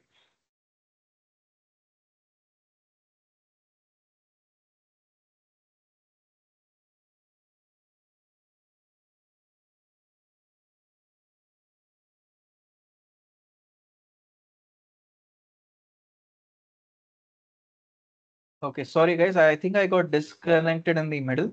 Uh, I heard that beep sound. That's when I came to know that I got disconnected in the middle. Okay. I'll just repeat it in case I've missed something. And before going ahead, I let me check some doubts in the chat. Over here, Bhavesh has asked, can you give an overview of what this Synapse workspace is? Yes. So Bhavesh, what Synapse will do is see. Uh, what Synapse does is it's a all-in-one service, you can say. And what does Synapse do? It's a end-to-end data analytics service. Okay, it's an end-to-end data analytics service. So it will allow you to store your data. It will allow you to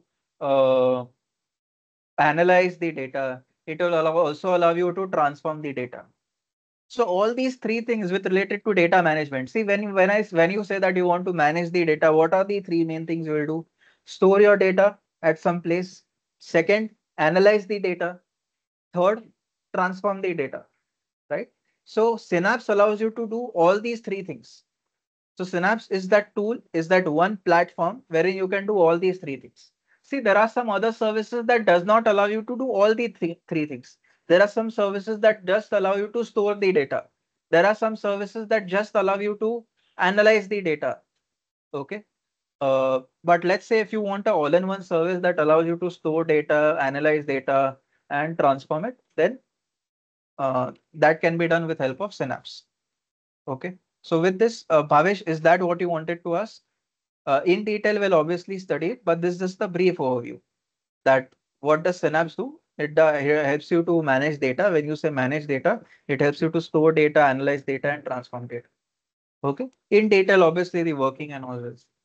Okay. Shiv Kumar and Abbasi have mentioned about. Okay. Abbasi has mentioned about Synapse does not use ADFS. Now, what is this ADFS? All of that we'll study. Okay. For new users, I won't talk about ADFS right now. This ADFS concept will come to use in our lab. At that time, we'll study. Okay. Right. With this, if there are any other doubts that you have, let me know.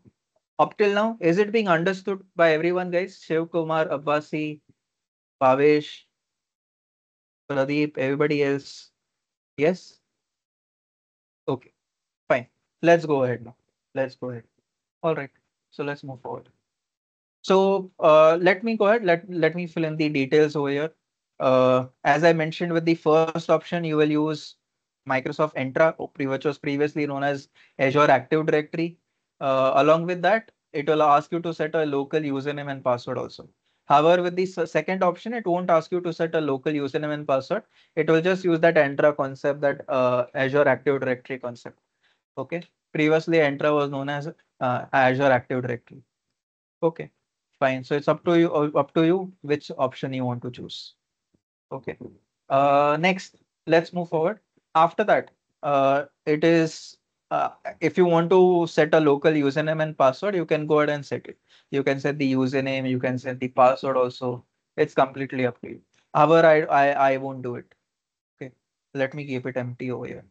Uh, Fine. Next, it is asking me to allow network access to data lake storage Gen 2 account. So I created that storage account resource, right? That Gen 2 storage account resource. So it is asking me to allow network access to it.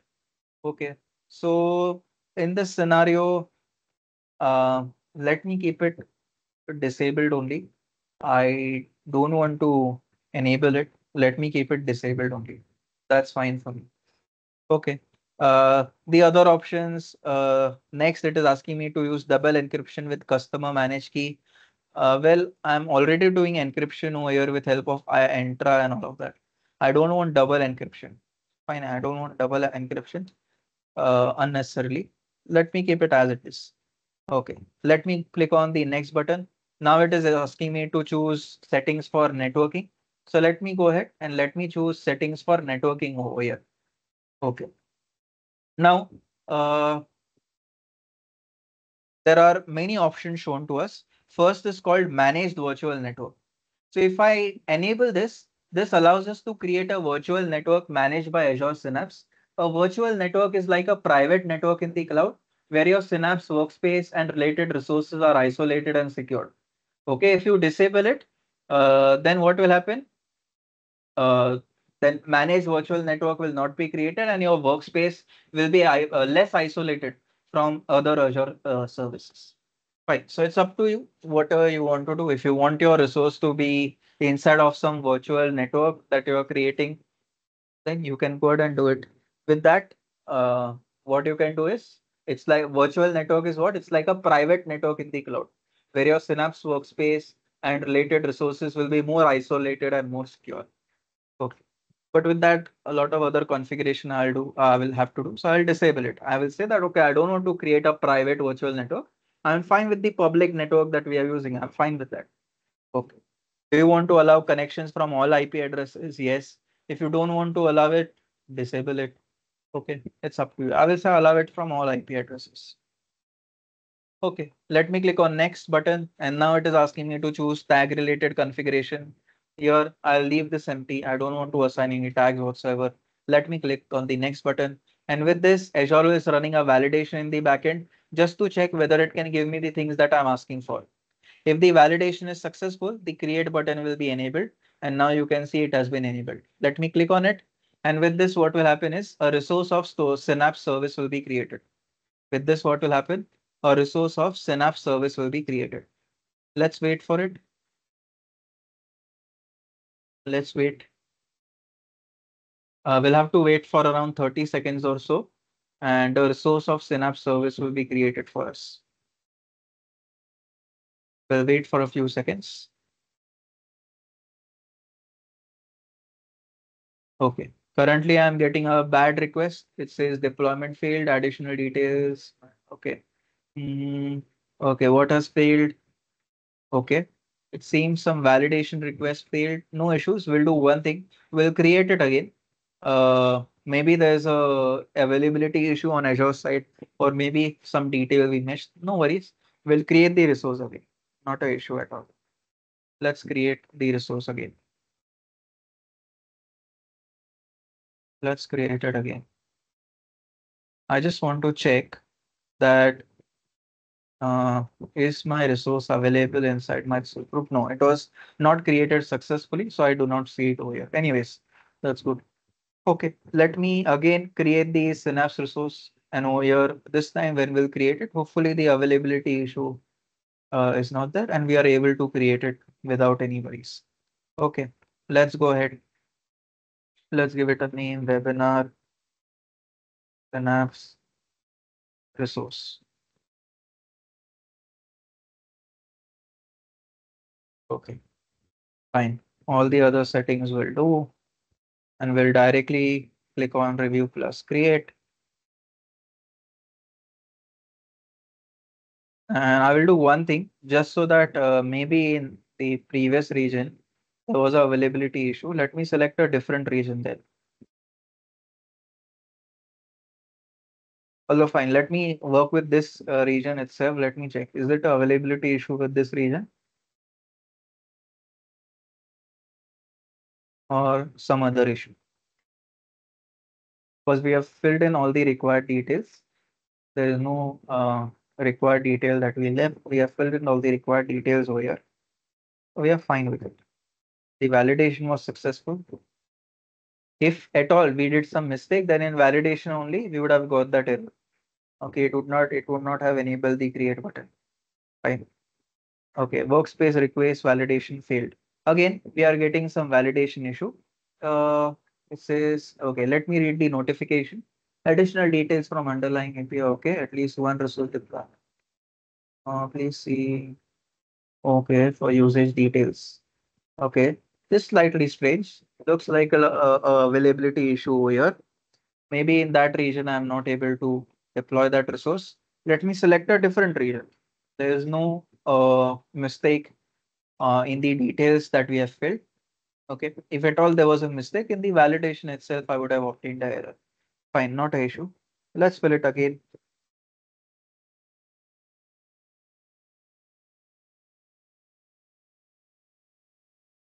Let's select a different region, something like South Central US.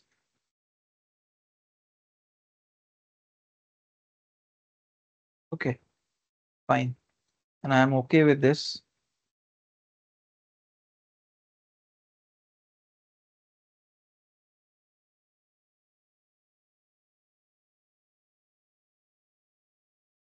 Let me click on create button. Let's see if the availability issue still exists. If it still exists, we'll have to find another alternative. Let's check.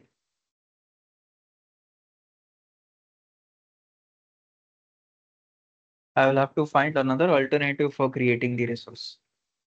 I have another alternative as well, so not over.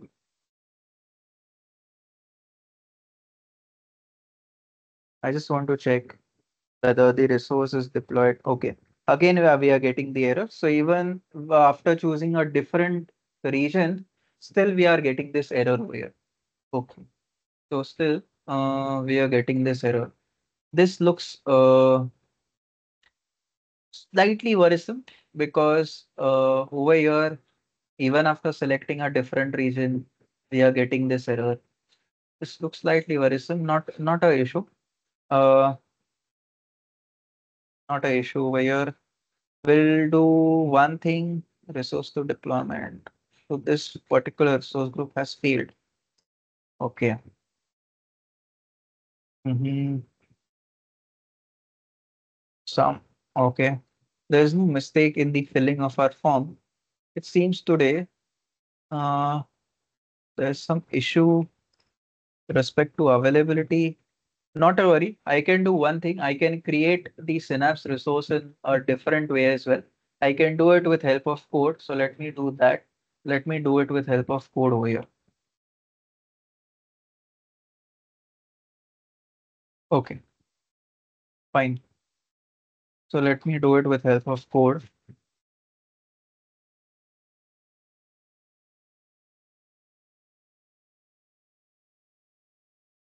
I will just let this terminal set up. And once the terminal is set up, I'll show you what next to do. Okay, now let's go ahead.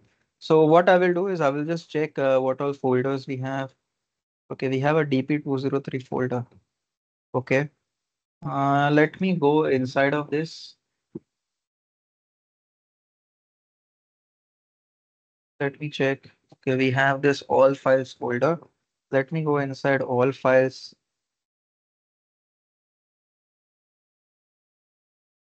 Okay, we have the folder called labs. Let me go inside that folder.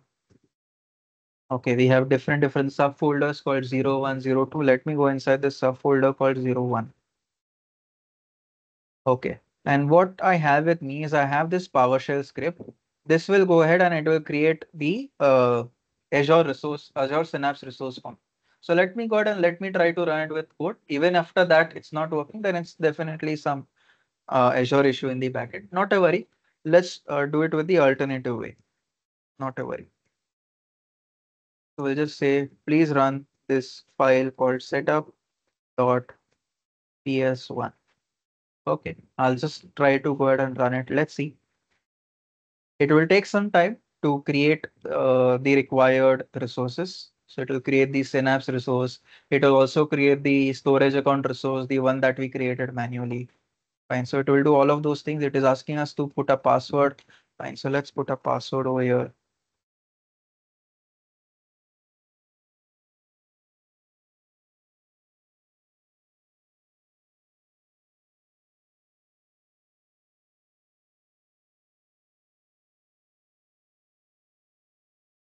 Okay. So over here, we have put a password. Fine. And over here, it is creating those resources for us automatically.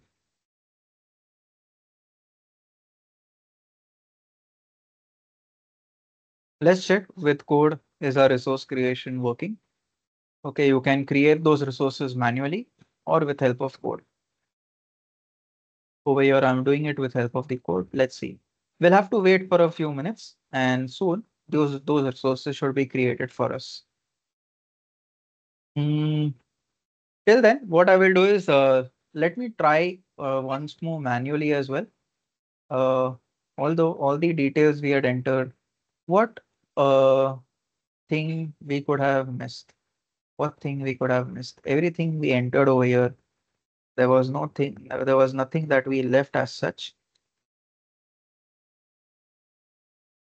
Let me give it a name.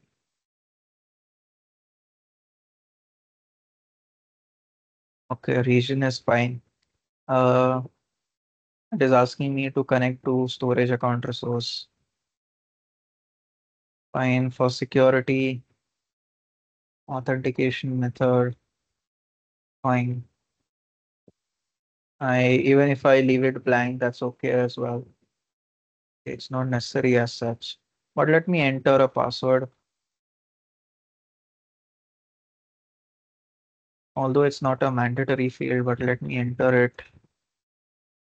Rest everything is fine, not a issue. Even networking settings were fine over here. Even tag related settings, I didn't do anything.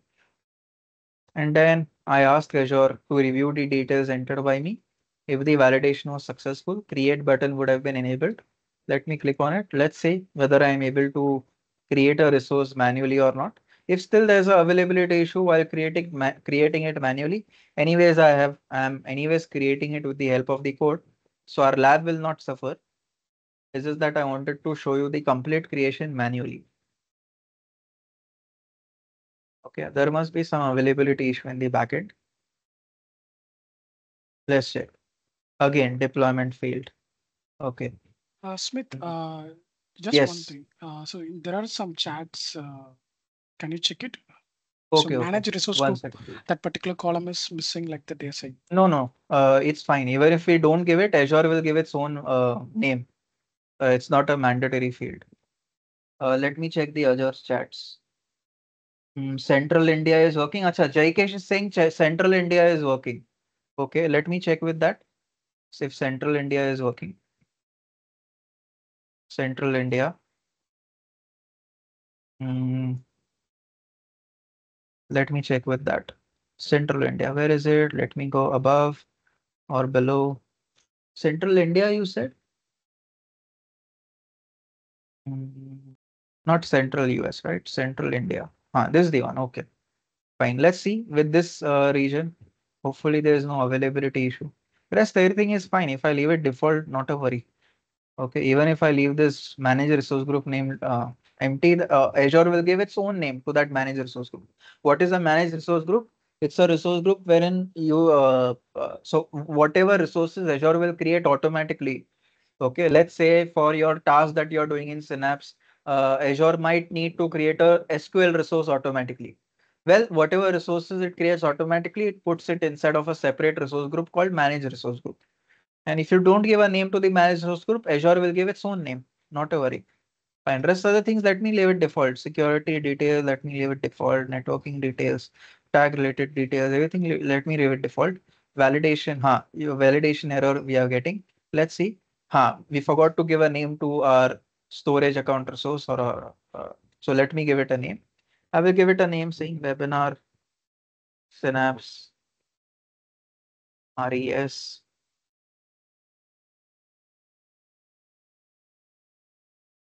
Let me choose a different name.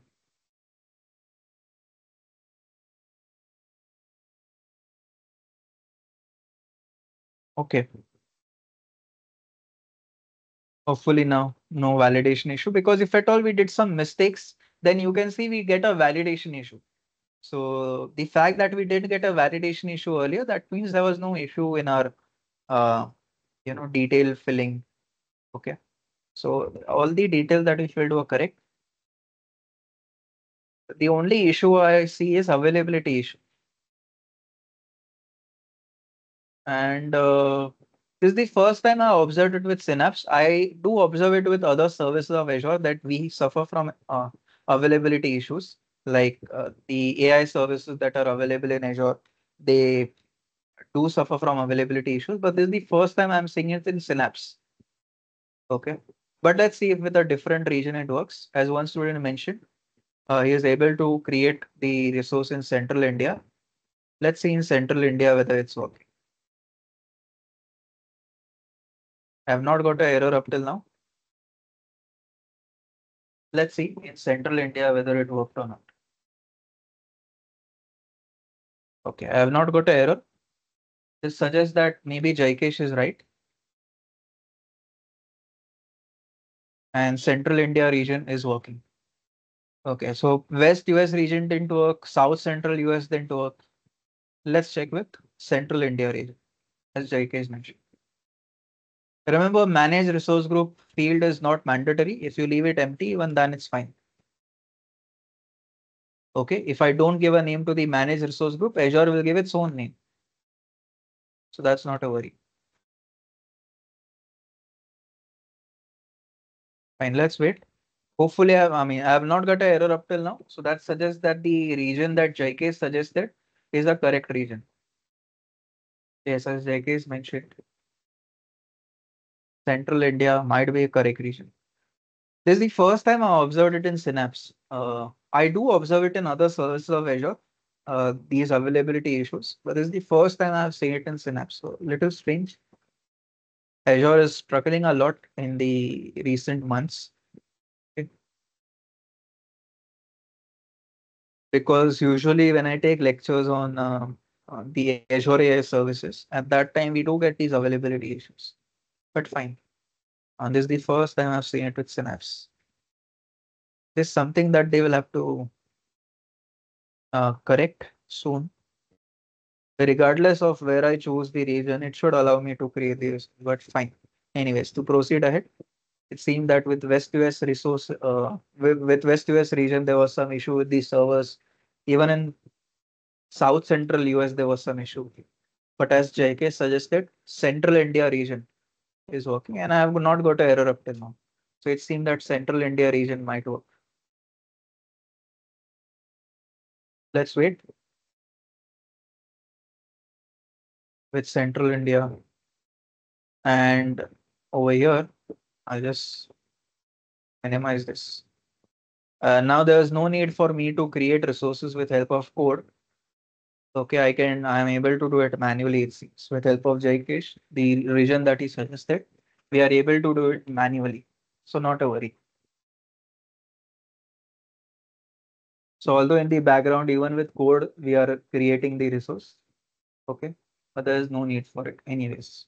Manually, we are able to do it. Okay, we'll have to wait for a few more seconds for the resource creation to be completed. And then we'll see what to do next.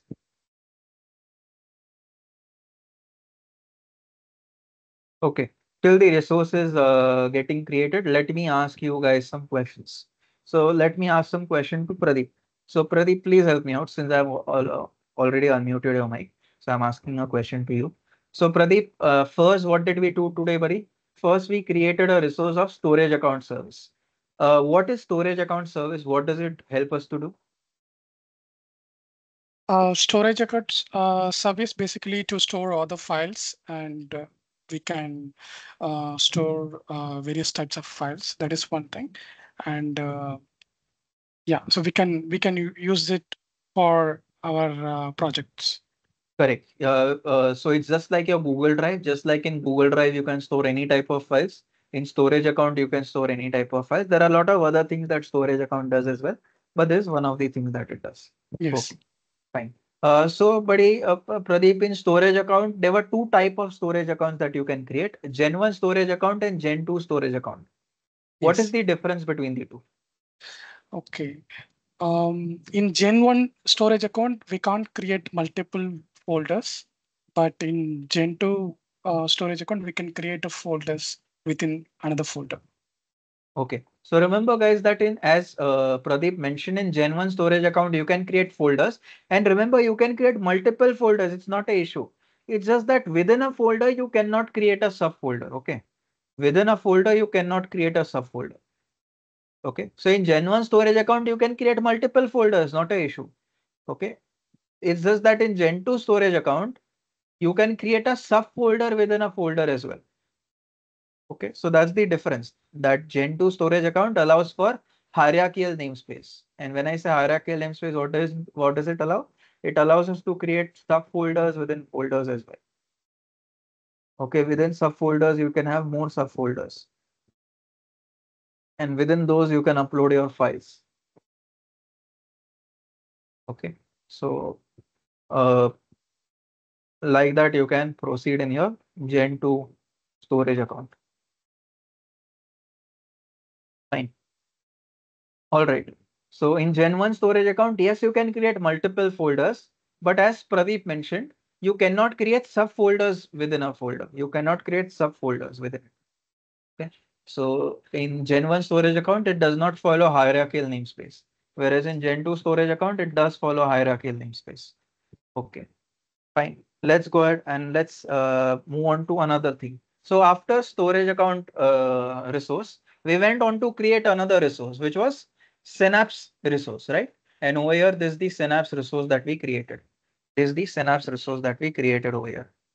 Okay. Pradeep, what does Synapse resource help us to do? Basically, it helps us to transform the data and store the data and do the Yes. analytics. Perfect. It helps us to do all the three things related to data management. It helps you to store the data. It helps you to analyze the data. It helps you to transform the data. All the three things. Okay, fine. And you might wonder, right, Pradeep, why does storage account require a link? Sorry, why does Synapse resource require a link with storage account resource? Correct. When I try to create a Synapse resource, didn't it ask to link it to storage account resource? Yes. Yes. Why? Because when I say Synapse allows you to store, analyze, and transform. So when you store any data in Synapse, where it will be stored? Synapse is linked with storage account. So by default, it will be stored in storage Gen account 2. only. Correct. Correct. So yes, Synapse does allow you to store. But when you store anything in Synapse, indirectly where it will store it? In your storage Storage account account. resource. Okay, fine. Similarly, when you want to analyze, what will happen? All of that we'll see. When we want to transform, what will happen? We'll see. Okay, so if anybody asks you, Pradeep, why does Synapse require a link with storage account resource? Why? Because I want to transform the data in that particular scenario, I need to use this option. Or we can say that if I want to store any data in my using my Synapse resource, yes, we'll be able to store the data using the Synapse resource, but indirectly that data will go where? In my storage account resource only. Okay, I will show you how. Fine, I will show you how. Fine. So storage account resource, remember, it will act as the place where which will store all the data of Synapse. Fine. Anyways, there are other things that Synapse can do to store your data as well. I will show you all of that. Fine. Anyways, so first resource that we created today was storage account resource. Second resource that we created today was Synapse resource. Now, if I want to work with Synapse, I will have to open the Synapse Studio. So let me open Synapse Studio over here. I will go ahead and open it. And now once I open it, I will show you what to do next. So I've opened my Synapse Studio. I'm opening it. Within a few seconds, it will open up. Okay, and I will explain to you what is shown to you on the Synapse Studio. Okay, let me try to sign in again to the Synapse Studio. And then I'll show you what to do next. It is loading. It seems a little slow. Usually it does not take this much time, but fine, it has loaded. Okay. On the left hand side, in the left hand side menu, you can see various options. First option is called Home. This is the main dashboard or the starting point where you can see an overview of your Synapse environment, including recent resources and quick links to create and manage resources. Okay. Then next is data. The second option in the menu is data. This section allows you to manage and explore your data. This could include browsing databases, uploading in new data sets, or exploring data through various data explorers that are provided by Azure. The third option is develop. This is the area where you can write, run, and manage code. Okay. This is where you can write, run, and manage code. So you can create and manage scripts, notebooks, or other development artifacts necessary for necessary for processing and analyzing your data. Next, you have this option called integrate. This would be where you manage and create data integration pipelines. So here you can design processes that extract data from various sources, transform the data, and then load it into your data warehouse or other storage solution. So if you want to create an automatic pipeline that does all of those things, you can create that automatic pipeline over here. Okay. Next, you have this monitor section. In this section, what you can do in this section, we can monitor the health and activity of your Synapse environment. So you can view and diagnose the performance of your pipelines, queries, and other activities. Okay. Uh, so whether the pipeline that you created, whether it's healthy or not, if there or it has some issue occurred in the pipeline, and all of that. Next, you have this manage section. This section is likely for overall management settings for your Synapse workspace. This could involve managing security, compute, networking settings, or other necessary administrative tasks. Okay. So just to recap over here, let me ask a question to one of you. Let me ask that question to Jaikesh. So Jaikesh, I will unmute your mic and please help me over here. So Jaikesh, I've unmuted our mic right now. And Jaikesh, if possible, please help me. Yes, Yes. Amit. So Jaikesh, over here, we just walked through the options on the left-hand side menu. First is data.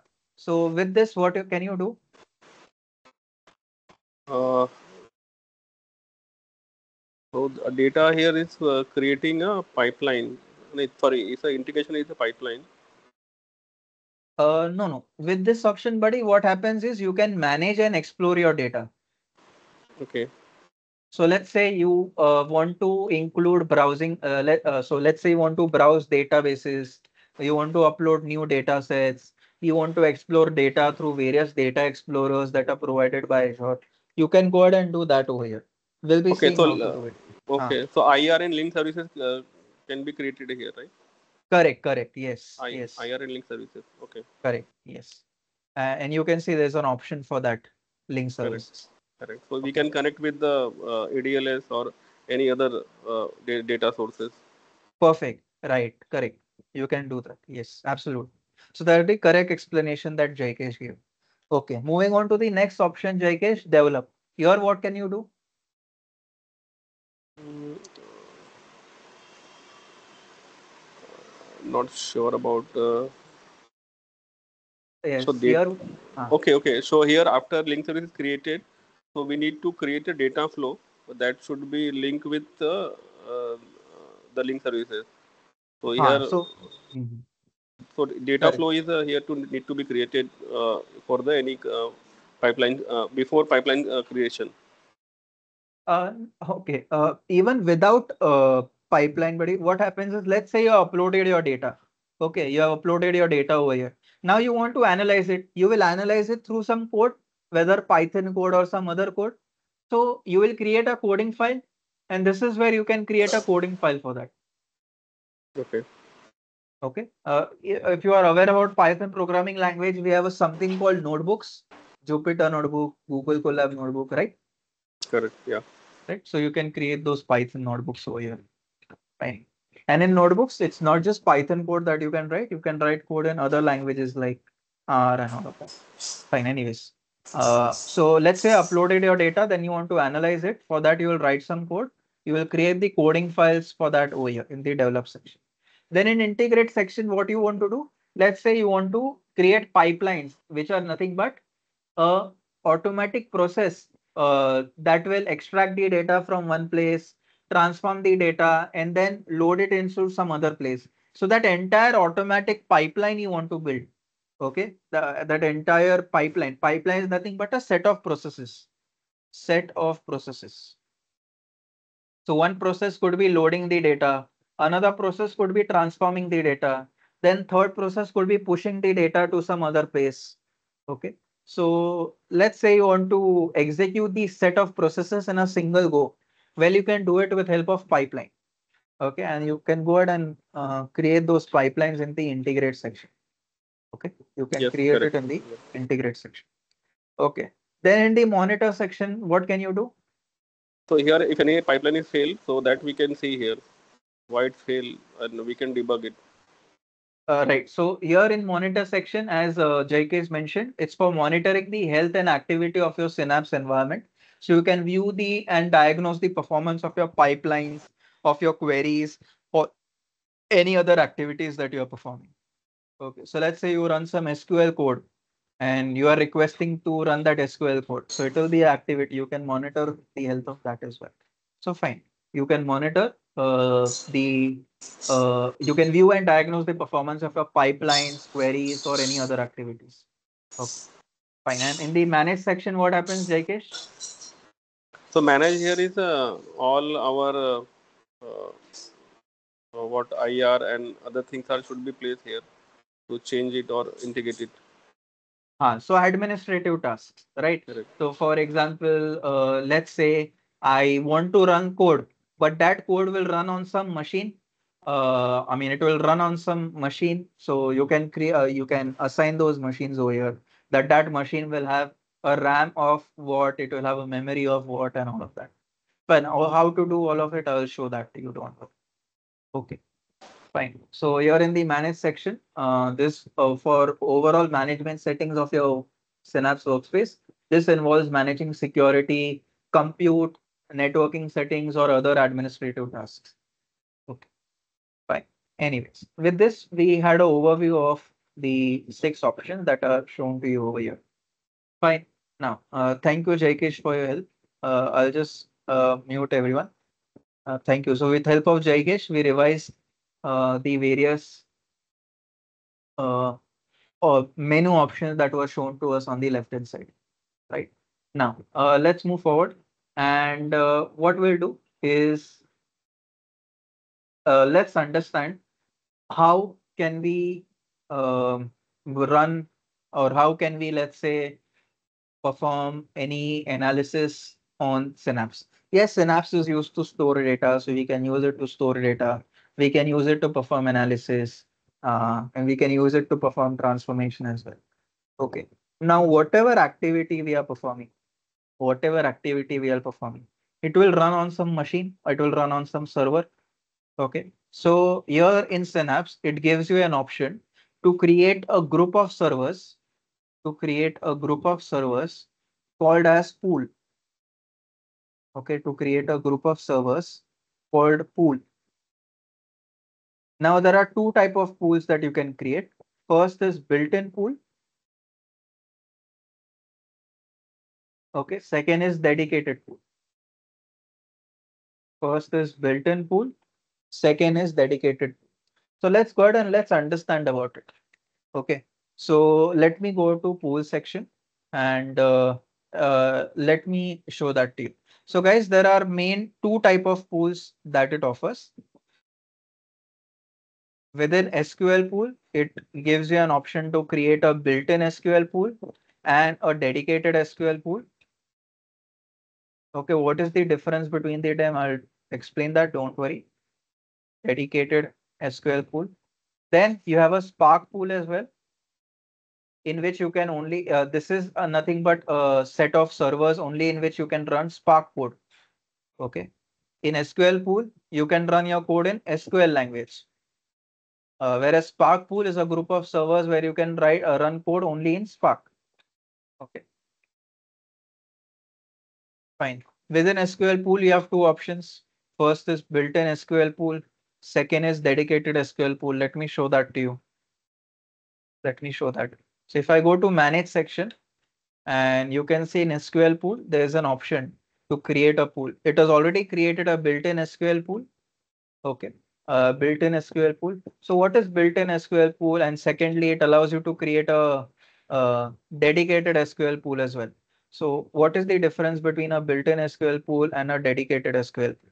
Let's see.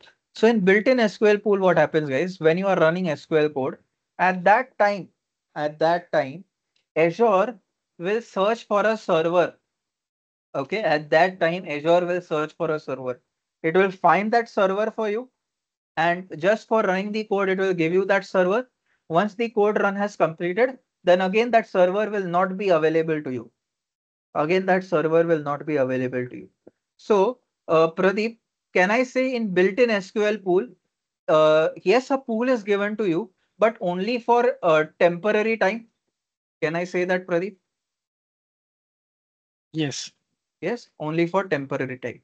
So you tell me, buddy, if anything is given us for temporary time. So can it happen, buddy, that let's say when I ran my first SQL code, let's say one server was given, then let's say half an hour later when I ran the SQL code, then some other server was given to me.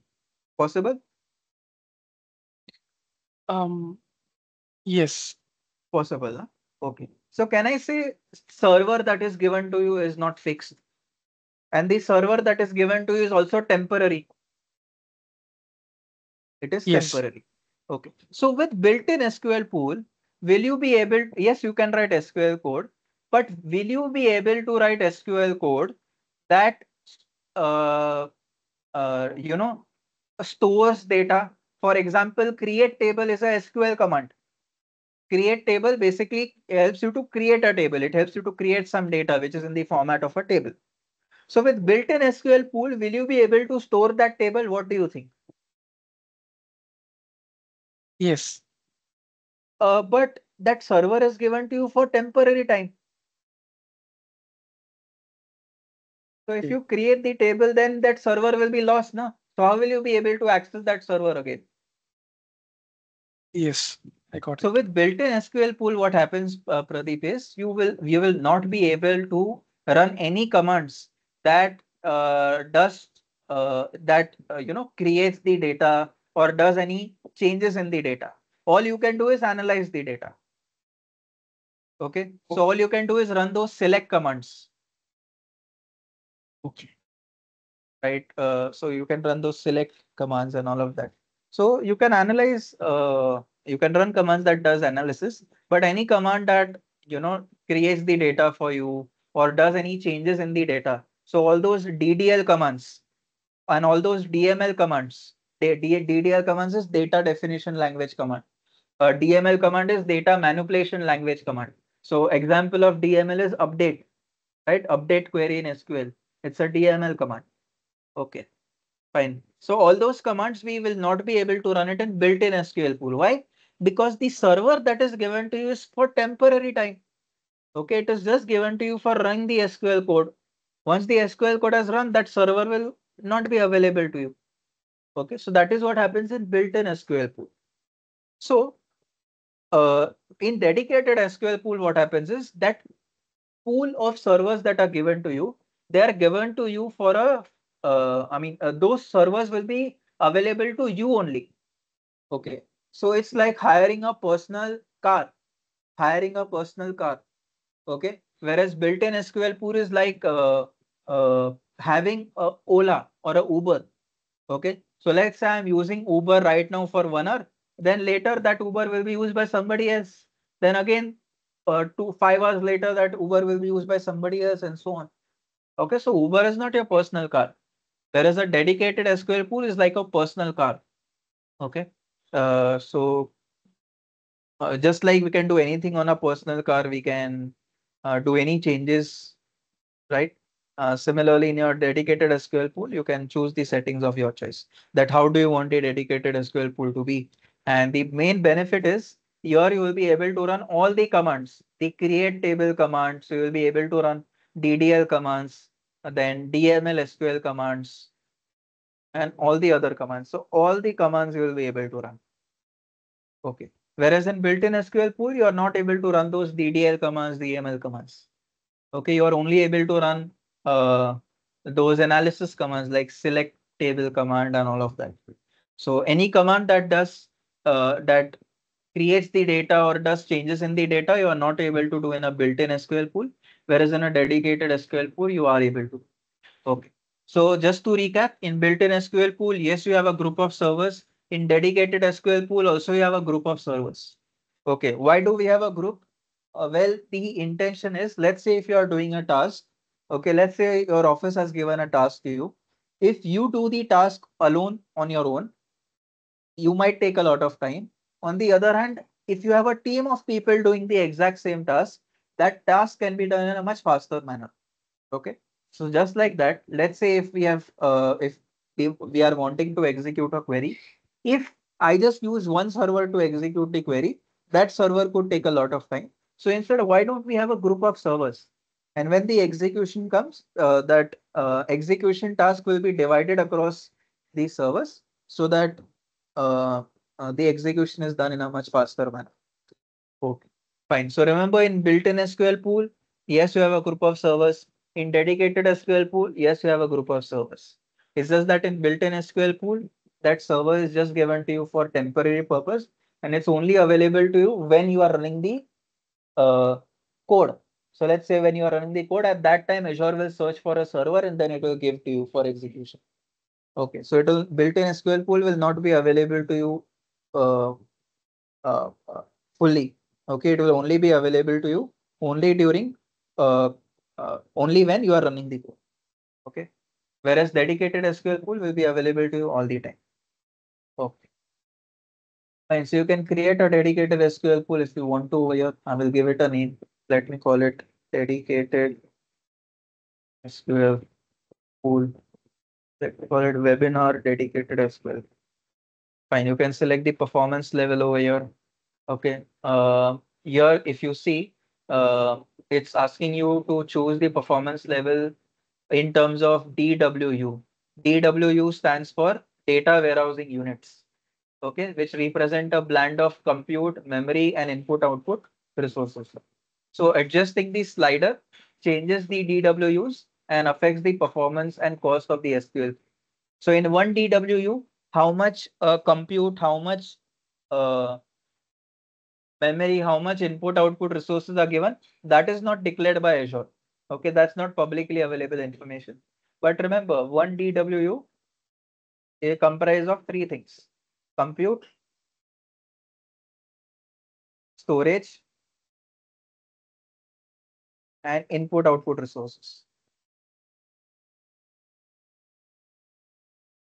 Okay, fine. But how much of compute is available in one DWU, how much of storage is available, that is not publicly available information. Azure has not released it. Okay, so what it does is to encapsulate all these details. It has just mentioned this term called DWU.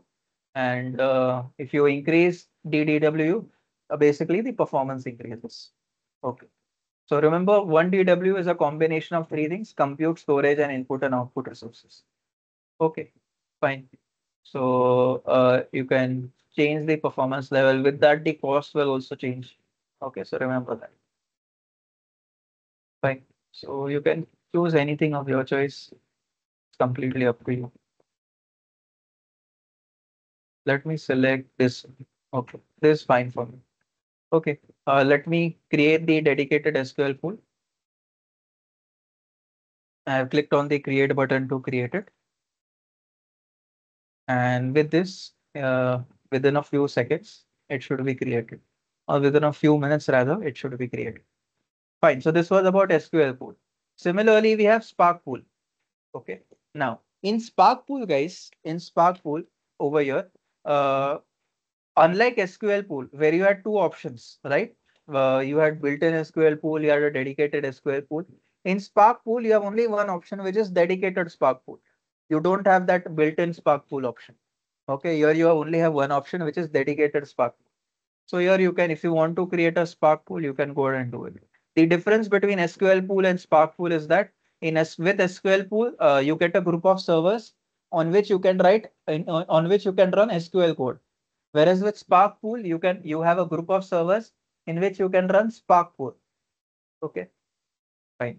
And you can run Spark code in multiple languages, including Python, Scala, and multiple languages. Okay. But anyways, so just to recap, so Jaikesh, in SQL pool, you have two options: built-in SQL pool and dedicated SQL pool. Whereas Jaikesh, in Spark pool, do you have two options? Jaikesh, what do you think? In Spark pool, do you have two options? Not. I think missed it. Acha, Sorry. you missed it. Acha, no issues. So, Jaikesh, what we saw was that, okay, if I want to do any task in Synapse, that task will happen on some server at the end of the day. Okay. Correct. So Yeah. what Synapse does, it allows you to hire a group of servers for your task. That group of server is known as what? It is known as a pool. Okay, it is known as Yes. a pool.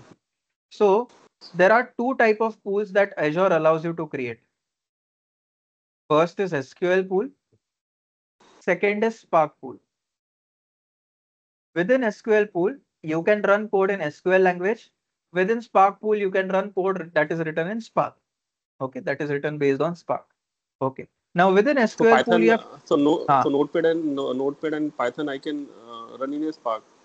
correct. So for Notepad. Python, right, then for Scala, all of those code you will run on Spark pool. Okay. Whereas SQL code you will run on SQL pool. And if I show to you, just to prove your sentence, you're absolutely correct. And just to prove it to you, let's say I create a notebook file.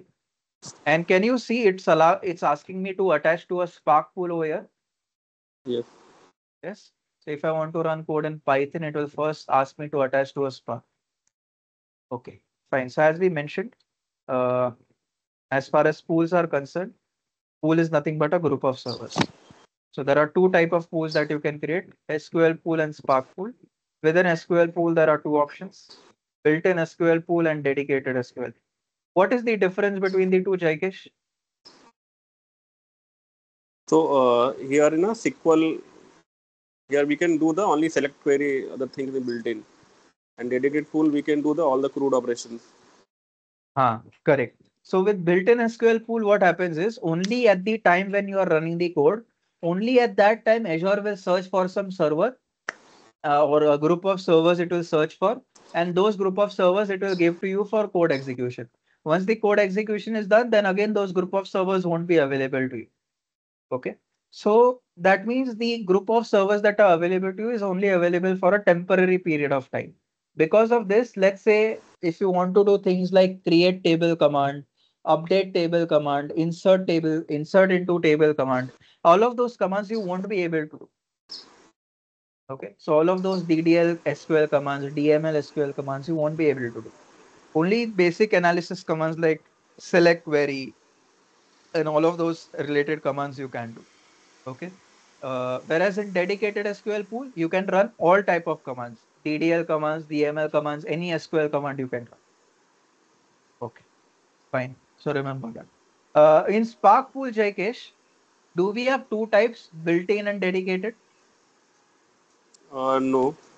No, we only have one type, which is dedicated Spark pool. Okay, Yes. we only have one type, which is dedicated Spark. Okay, so whatever Spark pool you create, it will be available to you for the full time. Fine. All right. Thank you, Jaikesh. So with help of Jaikesh, we revised the concept of pools.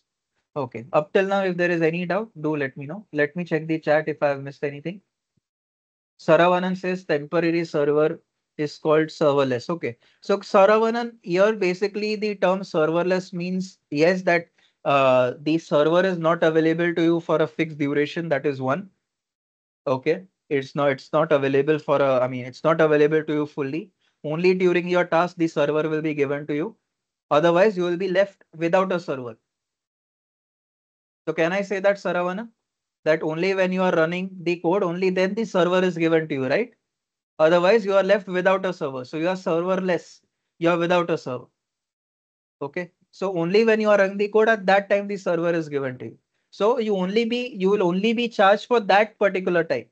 You'll only be charged when you are running the code. Okay. Whereas in dedicated SQL pool, even though you are not running the code, but still you are hiring the server, na? So still you will have to pay the rent, even though you are not doing anything on the server. But still you will have to pay some rent. Okay. So with serverless SQL pool, the benefit is what? That you only get charged for what the task you are doing. Let's say you are running a code, only for that you will be charged. Because when you are running the code, only then the server is given to you. Otherwise, you are not left with any server. Make sense, Saravanan? That in built-in SQL pool, only during code running, the server is given to you. However, otherwise the server is not given to you. Okay, you are not left with server. After the code has run, the code has completed its execution. You are not left with any server. Make sense, Saravanan, or no? Any doubt? Abbasi has a doubt. Abbasi says only data pipeline, not application. Yes, only data pipeline. Yes, correct. Right. So as the Abbasi has mentioned the term ETL, ETL stands for extract, transform, load. So you extract the data from one place, transform it into some format, and load it into some other place. So I mentioned those the data processes, right? So those you can do. Yes. So data pipeline is the right word. Yes, not application pipeline. Synapse is not used to manage applications. Synapse is used to manage data. So everything is related to data only, not related to application. Okay. Pradeep says if we have Azure VM, then can we use that instead of SQL pool? Ha.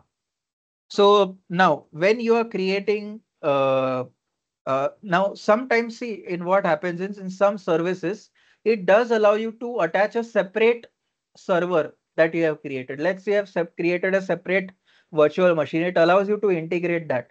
So you might see that option in this service called Azure ML service. Okay, even there we have a concept of pools, and there it allows you that, okay, if at all there is some other servers that you have created on your own, you can integrate those servers over here in Azure ML.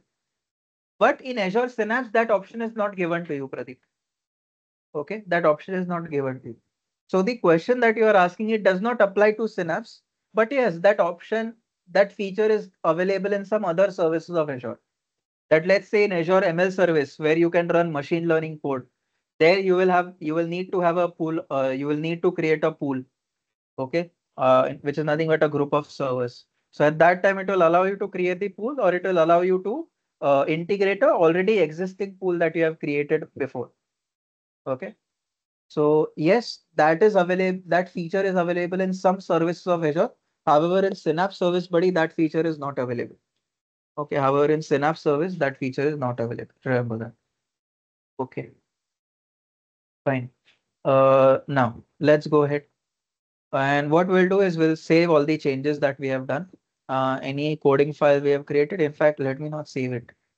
Let me close this. Okay. If at all I do any changes, what will happen? You will see that you will get a button called publish, which is nothing but another way of saying save. Okay, publish or save, one and the same thing. So what if at all I do any change? You will see over your publish button will be enabled.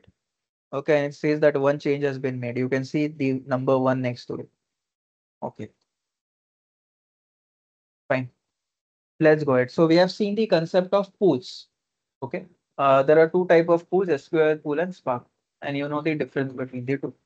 Now let's go ahead and let's do our main task. What is our main task? Our main task over here was to copy the data, right? Copy the data from one place to another. Let's go ahead and let's see how to do it. Okay, so we'll go ahead and we'll see how to do it.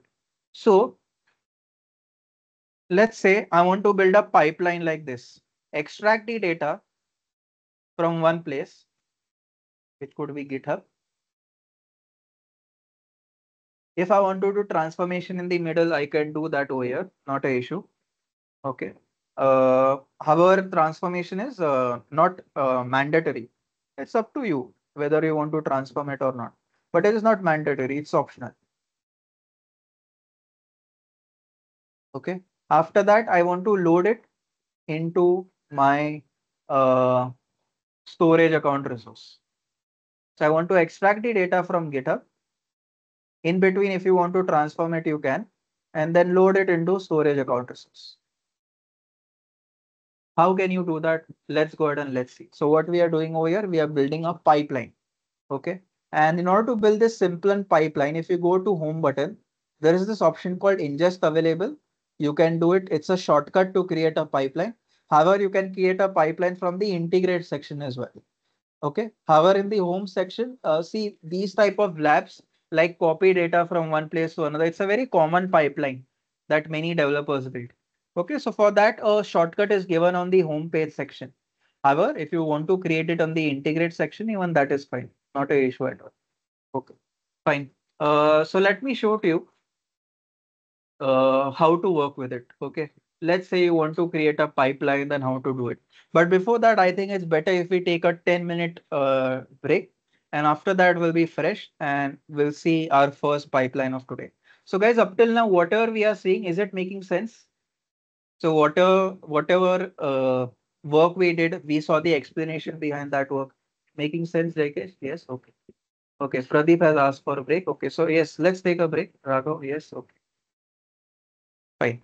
So let's take a break of around 10 minutes. We'll be back after that. We'll be fresh and then we'll see the working. So let's take a 10-minute break, guys, and then we'll come back. Till then, I'll just keep my mic on mute.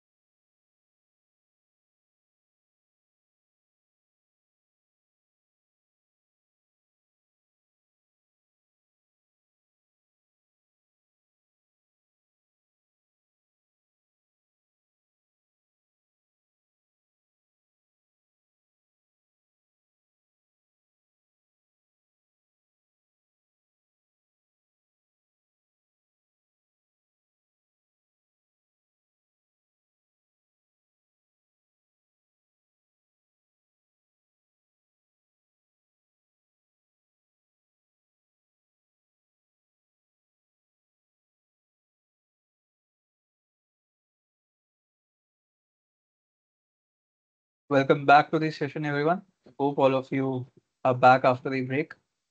Before we go ahead, let me look at the doubts in the chat. So Riddhi has asked the question. Riddhi says, currently Riddhi is in the first year, so the concepts might be a little confusing for her. Yes, Riddhi, I agree with that. The thing is, before uh, you focus on DP-900 concepts, I would urge you to cover this certification called AZ-900. With that, what will happen is all these terms that I'm mentioning will be more clear to you. Okay.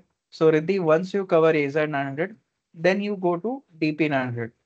Okay. AZ-900 will cover the basic terms that I am talking about.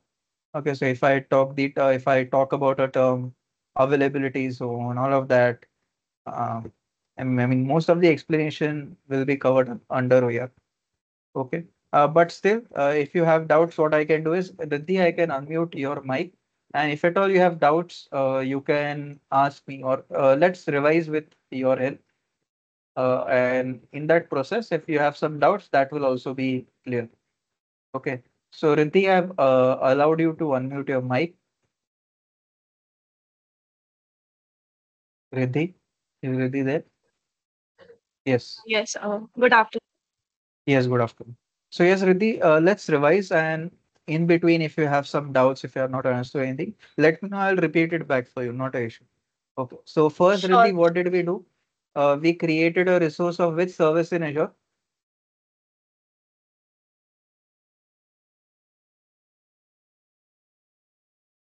Riddhi, we created a resource of which service in Azure? Do you remember? I remember firstly we created something relating to storage and it was regarding authentication. Storage account, right? We created a resource of storage account service. Right, perfect. What does this resource do? What does this resource help us to do?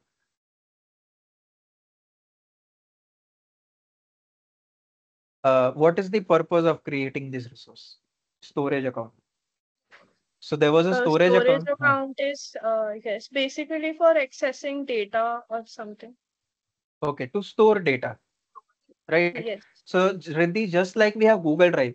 In Google Drive, can you store any type of files? Can you store any type of Ye- files in Google Drive? Yes, right? We can store any type of files in Google Drive. Similarly, in yes, storage account, you can upload any type of files. So you can think of storage account as an alternative of Google Drive. Just like in Google Drive, we can store any type of files. In storage account, you can store any type of files. And in storage account, the files are known as what? Another word for files is blobs. Okay, remember that.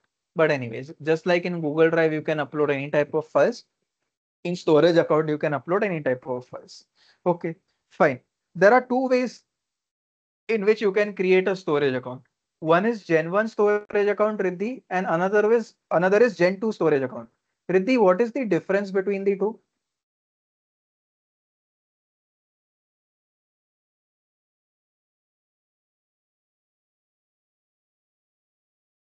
Difference between Gen 1 storage account and Gen 2 storage account, Riddhi? Any difference you remember? It might be wrong, not a worry. Is just that with this, your uh, concept will get more clear. That's what. Difference between Gen 1 and Gen 2 storage account, Riddhi?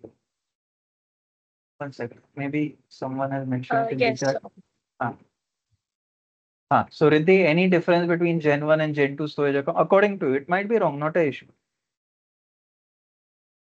It's fine. It's still your first day learning this. You might create some, you might do mistakes.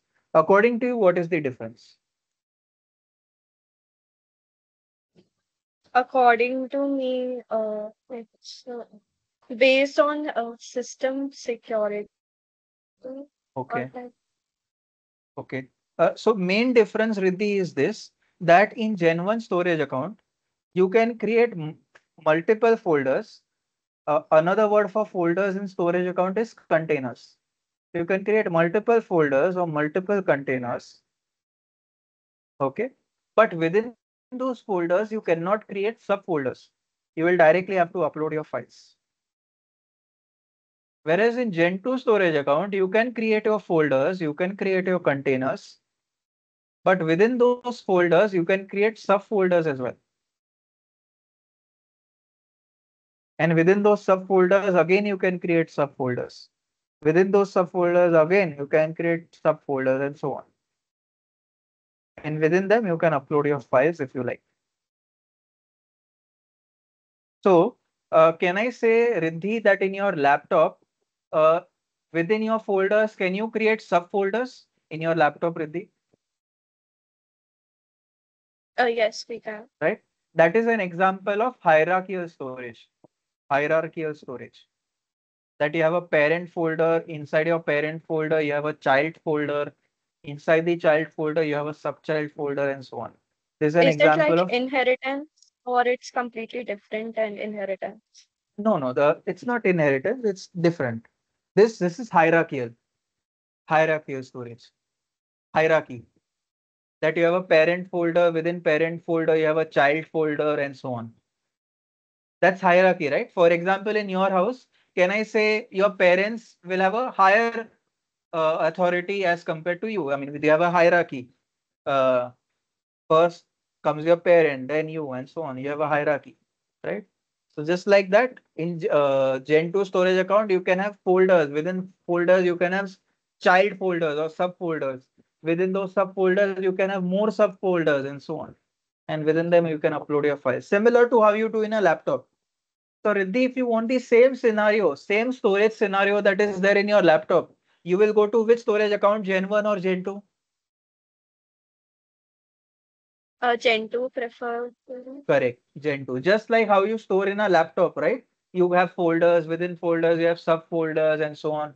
Just like how in your laptop, if you have hierarchical storage, your laptop also has hierarchical storage. If you want the same thing to be done in your storage account resource, you will choose Gen 2 storage account resource, not Gen 1, Gen 2. Okay, fine. With this revision of storage account resource we did, then Riddhi, one last thing. After this resource, we created one more resource. What was that?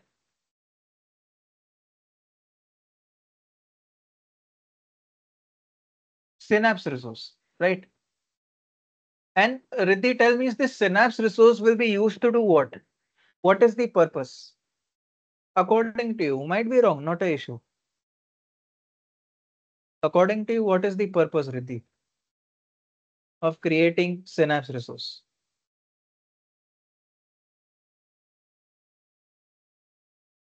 Anyone in the chat with purpose? Jaikesh and other students would already know. Jaikesh and Pradeep and Bhaskar would already know. Anyone apart from that? Why do we use a Synapse resource? What is the purpose? It's So, basically for ah, data resource and management correct. or Data management. analyzing data. Correct. Data management. So within data management, Riddhi, you have three things, three main things. Storing data, analyzing data, and And transforming data. transforming. Perfect. Yeah. So these three things are done by Synapse resource. So Synapse resource is a single platform through which you can do these three things. Okay. Now, Riddhi, you tell me, in order to do these three things, we will need some server, right? That does these three things for us. Correct, Riddhi? Yes. In order to do these three things like storing, analyzing, and transforming, we'll need some server. Okay. And Synapse does allow us to hire some servers. In fact, it allows us to hire a group of servers. That group of servers is known as a pool. So pool is nothing but a group of servers. There are two type of pools that it allows us to create. First is SQL pool. Second is Spark pool.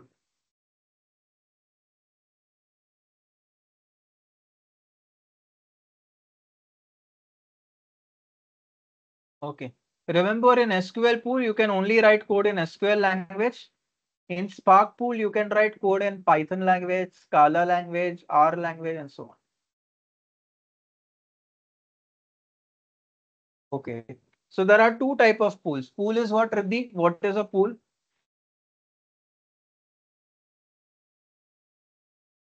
Pool Pool is is a basically a group of data managing resources. group of servers. Yes, Group group of of servers. servers, yes. So there are two types, SQL pool and Spark pool. SQL pool is a group of servers on which you can only run SQL code, whereas Spark pool is a group of servers in which you can run Python code, SQL code, Scala code, and so on. Okay, in Spark pool, you can also run SQL code. I will show you how. Okay, so all right. So which pool supports has support for multiple languages, Riddhi? Which Spark pool has pool. support for Spark? Correct. Okay.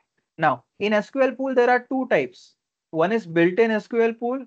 Second is dedicated SQL pool. Okay. Riddhi, are you familiar with SQL? SQL as a language? Not much. Not much. Okay. Remember that it's a language that is used to work Yeah, with structure query language that I'm aware. databases. Yes. So now you might be aware that there are some commands of SQL. You have create table command that will create the table for you. You have insert command that will insert the rows into the table and so on. Okay. So now those commands we have different type of command. Now you know that. Now as I mentioned, SQL pool is of two types: built-in and dedicated. So what is the difference between built-in SQL pool and dedicated SQL pool, Riddhi? According to you, you might be wrong. Not a worry. But according to me, it would be some predefined So function, what happens, Riddhi, is predefined let's say, commands. right. So what happens, Riddhi, is let's say I'm running a SQL code. Okay, I'm running some code in SQL language. Now, in order to run that code, I will need a server or a group of servers. So what Azure will do is, in case of built-in SQL pool, at the time of code running, when the code is running, when you run the code, right? When you want to execute the code, at that time, it will look for a group of servers and it will find those group of servers and give it to you so that your code can run on it. Okay. So built-in SQL pool is a temporary pool that is given only at the time of code execution. But let's say you're not executing the code at that time, it's not given to you. Okay. So can I say, Riddhi, built-in SQL pool is like hiring a Uber? Yes, it can. Yes. So it's only when you want to travel, only then you will hire Uber, and you only pay when you are traveling. Okay. Whereas dedicated SQL, and with Uber, what happens once you are done with traveling, then that car is no longer with you. Just like that in built-in SQL pool, once the code execution has happened, then those group of servers are no longer with you. They will be returned back. Okay. Whereas in dedicated SQL pool, it's like buying a private car. So with private car, Riddhi, can I say, even if you do not travel, still you have bought a private car, you will have to pay some money, na? My EMI will still be there. Even if I don't travel Yes. with my car, I will still have to pay some money, right? My EMI will still go on. So that's the disadvantage of dedicated pool. But the advantage is what? That it will be available to you for full time. So you can do whatever you want with it. Okay, fine. And so built-in SQL pool is a temporary pool. Dedicated SQL pool is a pool which is available to you for full time. Since built-in SQL pool is a temporary pool, you cannot run commands. You cannot run commands that do changes in the data. So that create table command, update table command, you cannot run that. That changes the data.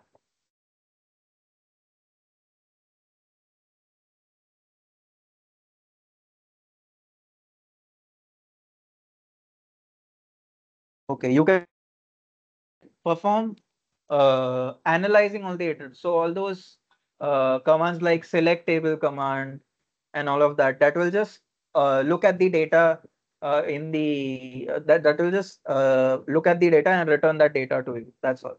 But it doesn't do any changes. A select table command in SQL does not do any changes in the data, and so on. So in built-in SQL pool, you can only run those commands of SQL that do not do any changes in the data. Whereas in dedicated SQL pool, you can run any type of command. All the type of commands you can run. All the SQL commands you can run.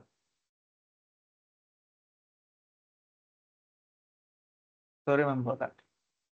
Fine. In Spark pool, you have only one option, which is to create a dedicated Spark pool.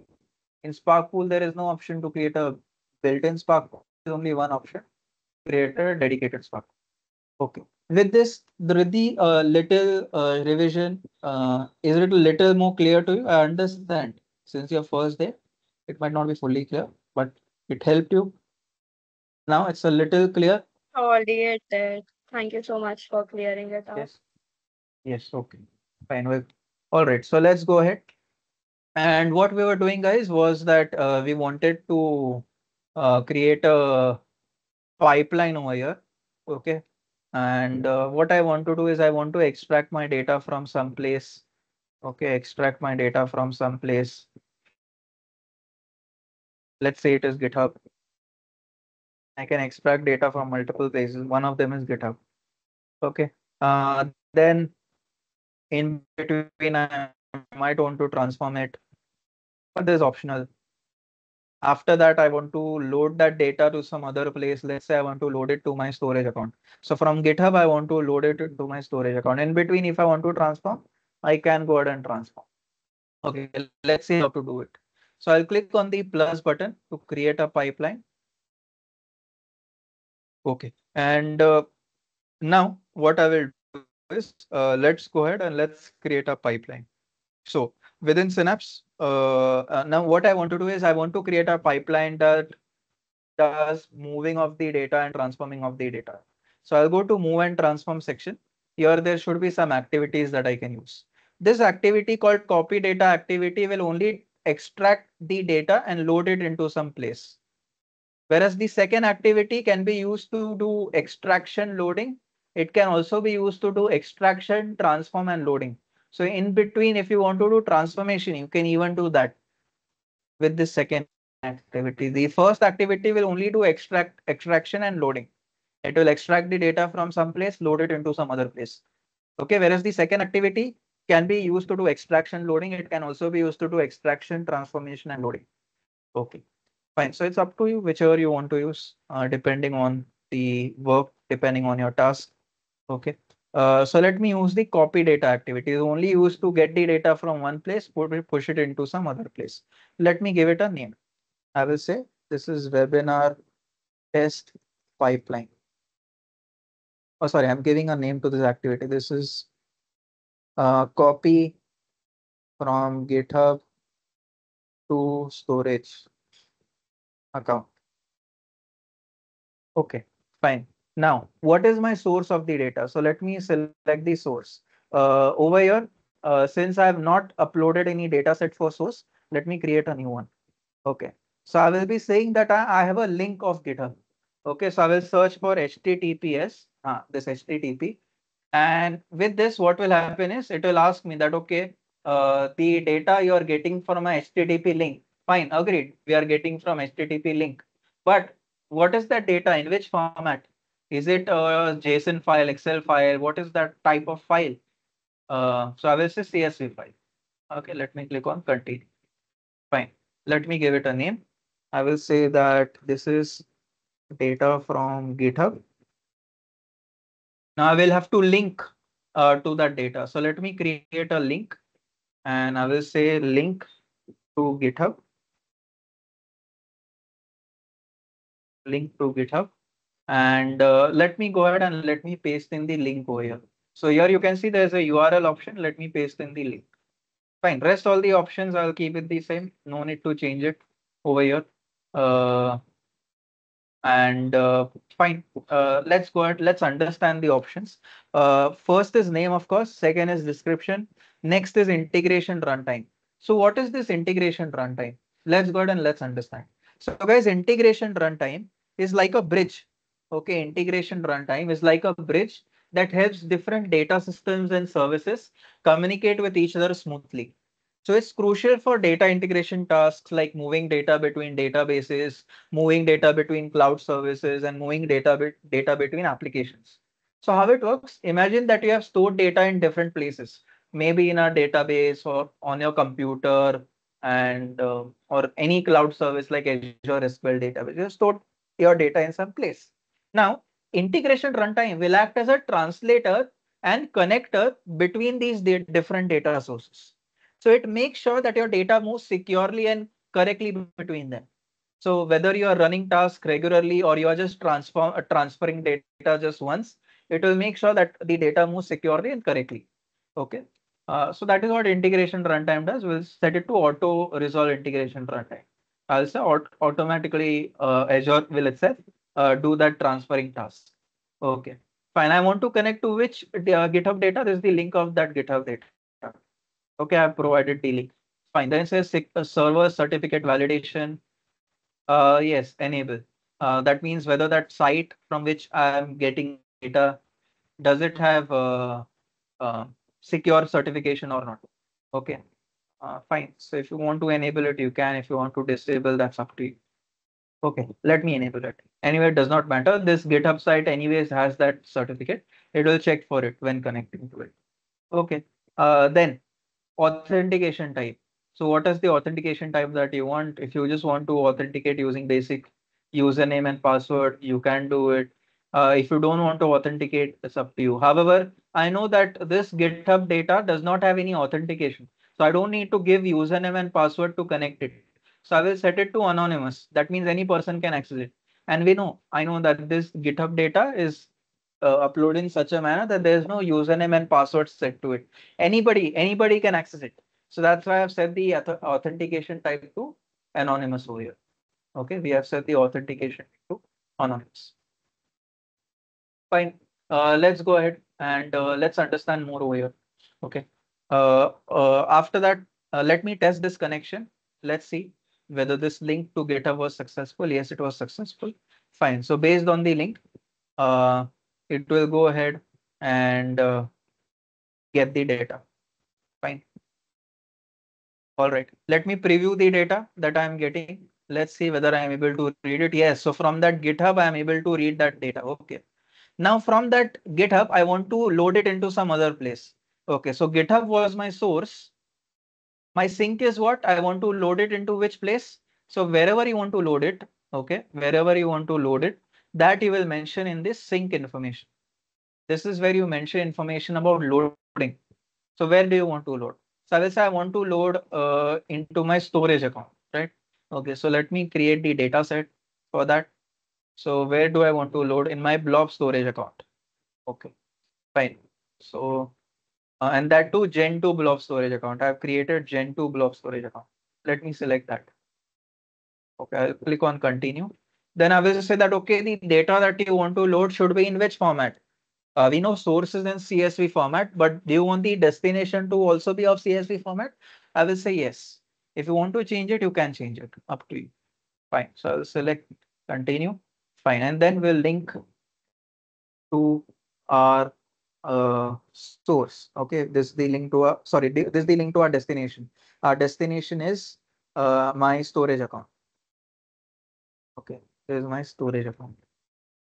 Okay. And let me create a link for that. I'll have to create a link. Mm. In fact, I should go back, discard changes, and I will say that this is my storage account, that to Gen 2 storage account. But I need to link with it. So let me give a name to this link. I will say link to storage account. And fine, we know what integration runtime does. It's basically the one who that will get the data properly and securely. Okay, so getting the data or pushing the data properly and securely, that is done by integration runtime. Fine, we'll set it to the default option called auto resolve integration runtime. If you have some other uh, tool that does this integration runtime, you can use that tool.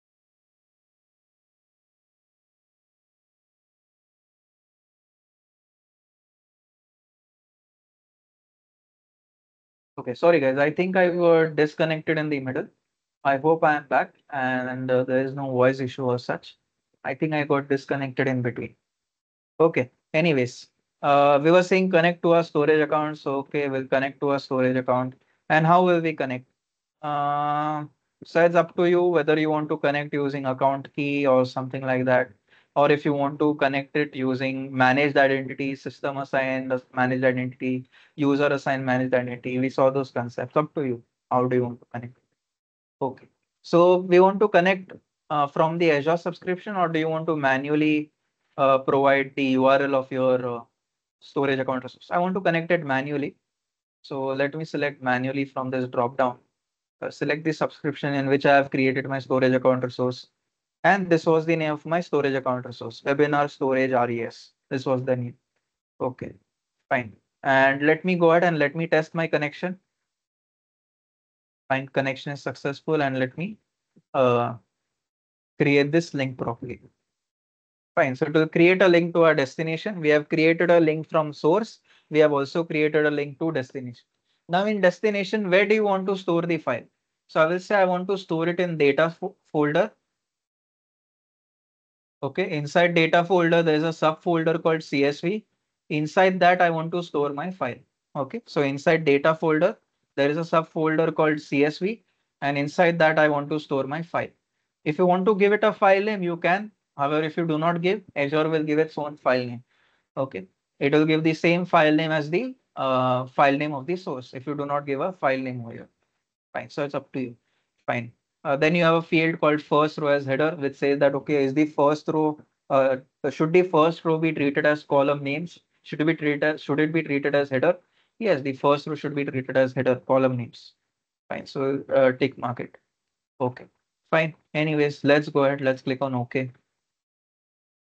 And now all the details I have correctly mentioned over here. Let me first save it.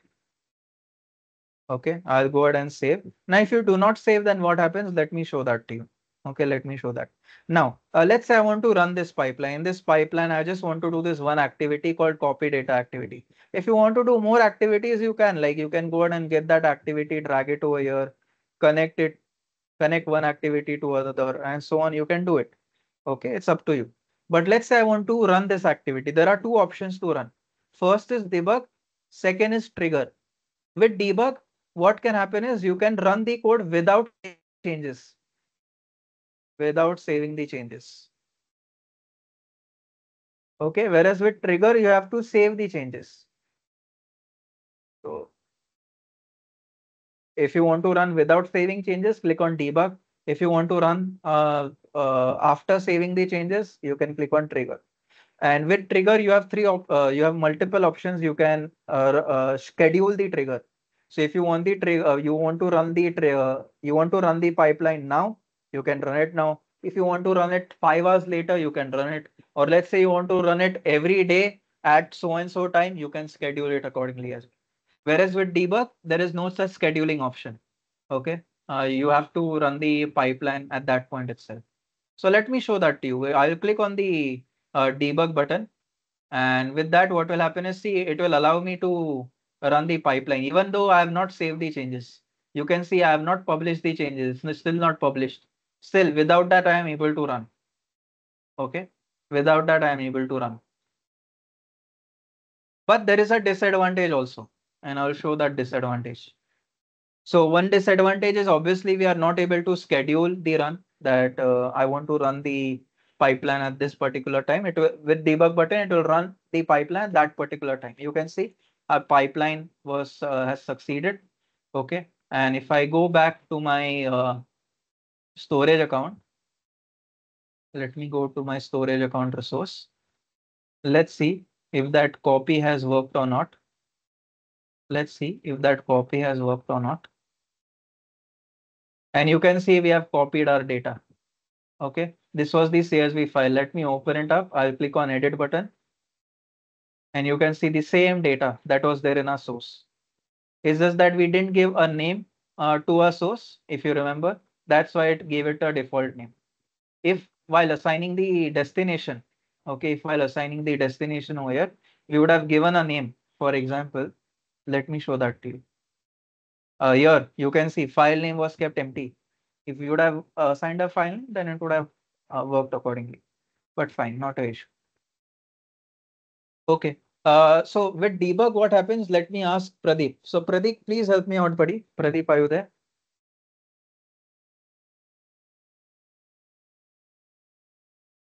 Pradeep. Okay, Pradeep, maybe he is not in front of his laptop. Jaikesh, is he there? Sorry, Yes, I sir. was in Yes, miss. mute. Yes. Acha, sorry. Okay, even Jaikesh is there and Pradeep is there.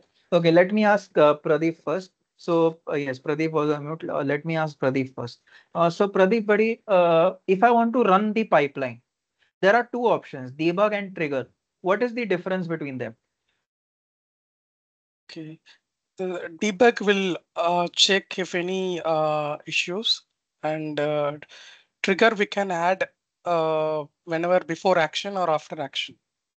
Huh. So see with debug button, what happens is, I mean, I've already uh, debugged it, so that's fine.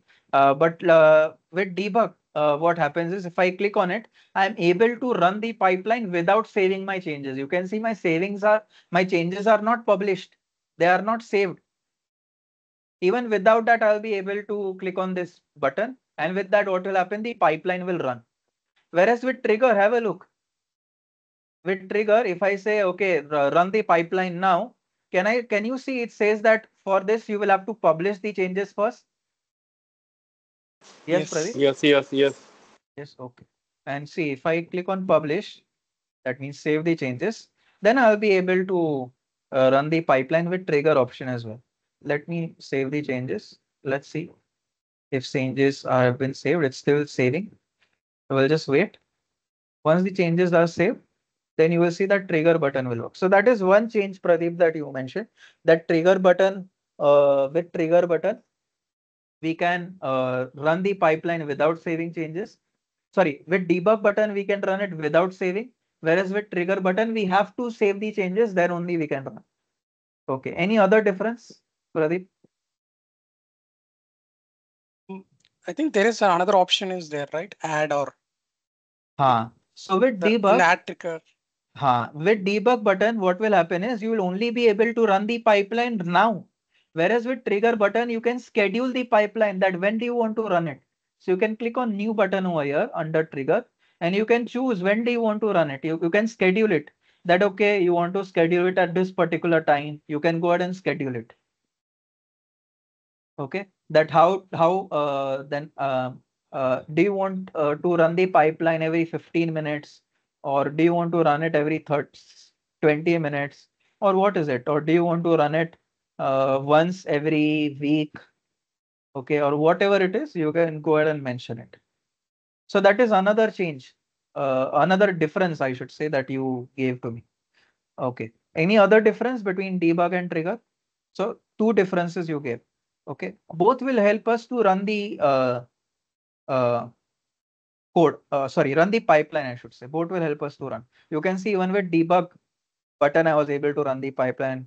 Even with trigger button, I'll be able to run it. Okay, even with trigger button, I'll be able to run it.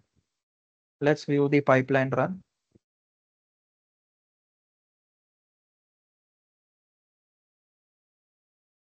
And once it's completes run, I will show you.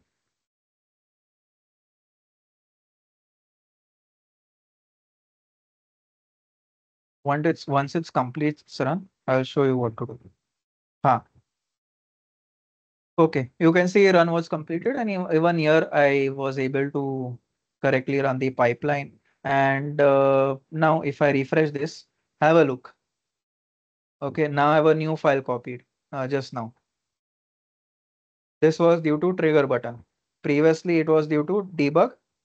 Okay, the above one was due to trigger. Okay, fine. Both debug and trigger allow you to run the pipeline. Okay, both allow you to run the pipeline. Fine. Now, what is the difference in a debug and trigger apart from that?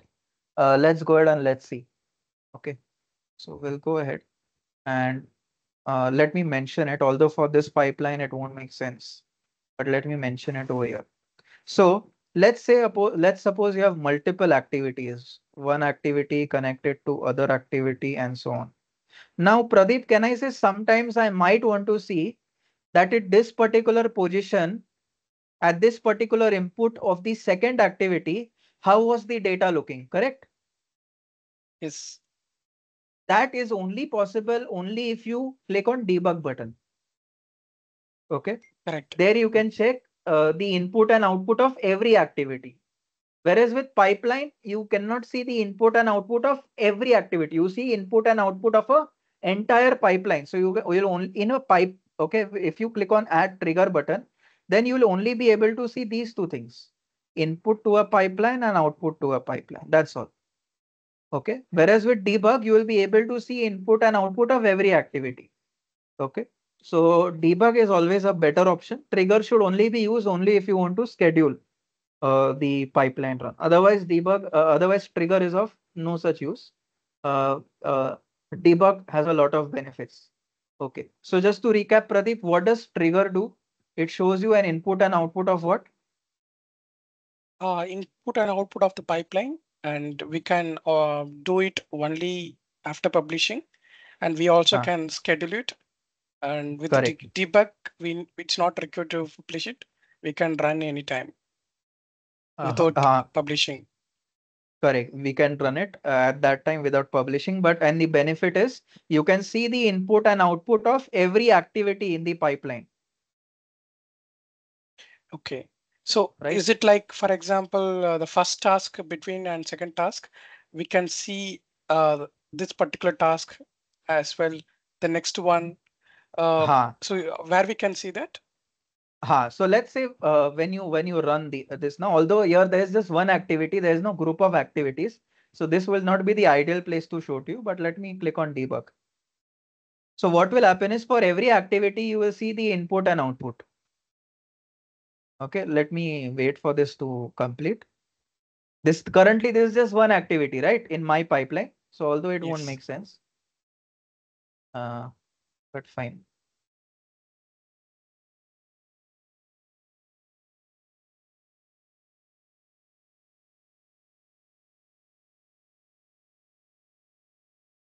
Over here, let me wait for this completion pipeline to complete its execution.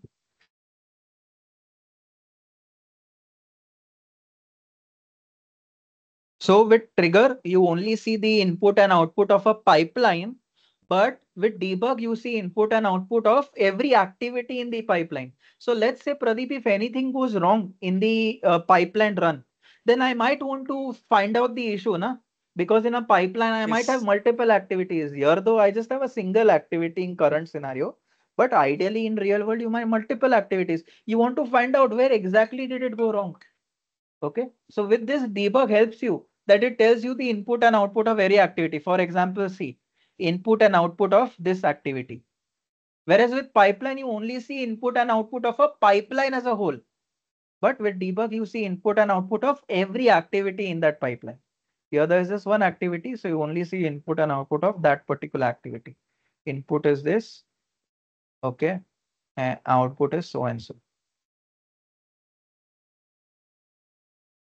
Fine. Like that, you can know that, okay, where exactly the issue happened. Was the issue because of second activity in the pipeline? Was the issue because of the fifth activity in the pipeline? Where was the issue? Anyways, here in this pipeline, I just had one activity. So that, anyways, uh, difference you will not be able to know. But remember this, that debug helps you to see input and output of every activity in the pipeline, whereas trigger only shows you input and output of the entire pipeline, not for the individual activities within it. Okay. So debug is always a better choice than trigger. Trigger should only be used when you want to schedule it. Otherwise, debug is always a better choice. Okay, fine. So with this, we have completed our first pipeline. Okay. Then what is the develop section used, Jaikesh? What is develop section used for? Integrate was used to create a pipeline. When we did create a pipeline, What So is here we develop can section? here we can do the some on completion or something like that. Correct. Some code. Code. You're right. We can write code to do our task, whether it is analyzing task, whether it is transforming task. If you want to run code to do that, you can do it. Okay. So for example, let's suppose, let me add data. Uh, in fact, I'm just thinking over here, from where can I obtain my data in this particular scenario? I'm just thinking, should we have the data? Okay, let me get the data. I already have linked my data. If you remember for my pipelines, I already created a link for my source and destination. So fine, I already have created links and here are those links. I have created a link uh, to my storage account container. Inside that, we have this folder called CSV, and inside that, I have these files that I copied. Okay, fine. Let's say I want to analyze this.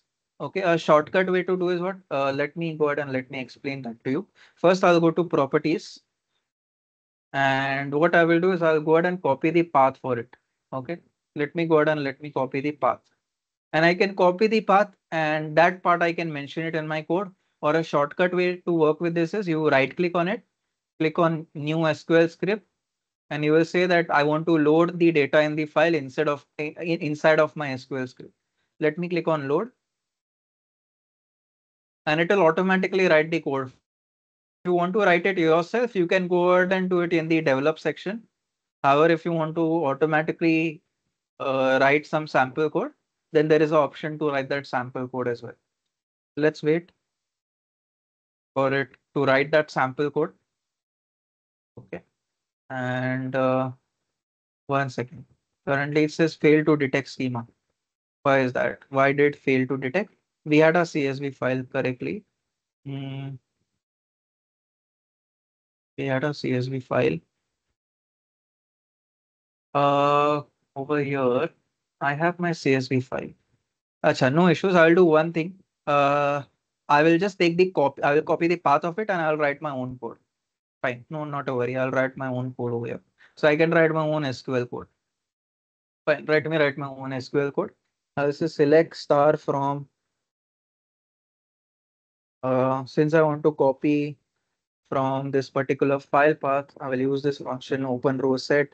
I will say I want to take the data inside of this particular file.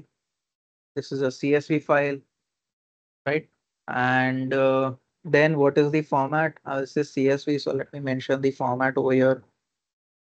Okay. Apart from format, I might want it to correctly read uh, the data inside of it. So I'll say partial version equal to 2 version, which is the latest version to read the data. Fine.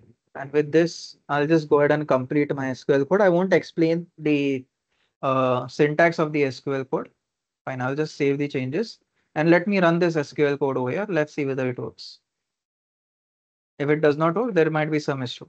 It says can't be open because it does not exist. How does not exist? It does exist. It does exist. Any mistake I have done? It does exist. It does exist. My data is there. Let me get the properties of this file. My data is there. Any issue while integrating it? Let's see. Let's correct it. Okay, I'll go back, replace the link of a new, replace the link of previous file with this new file, save the changes, and then run the code. Let's see. Let's say this does not exist as well. Okay, this worked. I guess the previous file was still in use or something like that. Fine, we'll have to work with that previous file, but fine. Okay, this file is working. Now, currently what is happening is the first row should be treated as header or column name. So I will just say over here that header row equal to true. With this, what will happen is the first row will be treated as column names. Okay, let me go ahead and let me mention it. I'll save the changes and run my code. Let me run it. Fine. And now I can do analysis on it. I can say that for every category, give me the count of product. For every category, give me the count of product. I'm not explaining the SQL code to you, the syntax and everything. I'm assuming that you have already done it. I'm just specifying that you can do all of this analysis over here. So if in case any of you are freshers, you have not learned SQL, this syntax might be very, very new to you. But what I'm intending to show to you that yes, you can do analysis. As I mentioned that on Synapse, you can do analysis. And let me run the code to prove to you that you can do various analysis. Currently, I have an error. Let's try to understand what is that error. It seems there is some issue over here. Where care column name. Okay. Category UTF-8 encoded text. Okay. Everything seems fine. What is the issue? Sorry, I didn't group by. Oh, my mistake. My code is incomplete. How will it work? My mistake. Sorry, mistake that I did. Fine. So for every category, I wanted to see the product count. Let's go ahead and let's run the code. Let's run the code now and let's see whether it works. I'm saving the changes and now let me run it. Okay, and you can see it I have run. So I have said that, okay, in the data for every category of products, give me the count of products. So it said that for this category, there are 3 products in your data. For another category, there is 1 product in your data and so on. So you can see I have done this analysis. Like that, I can do more and more analysis. In order to do this analysis, I use built-in SQL pool. If you want to use dedicated SQL pool, you can do that as well. The difference is in built-in SQL pool, you won't be able to run that create table command. If you try to run it in your built-in SQL pool, you will get an error. Whereas the same thing, if you do it in a dedicated SQL pool, you won't get an error.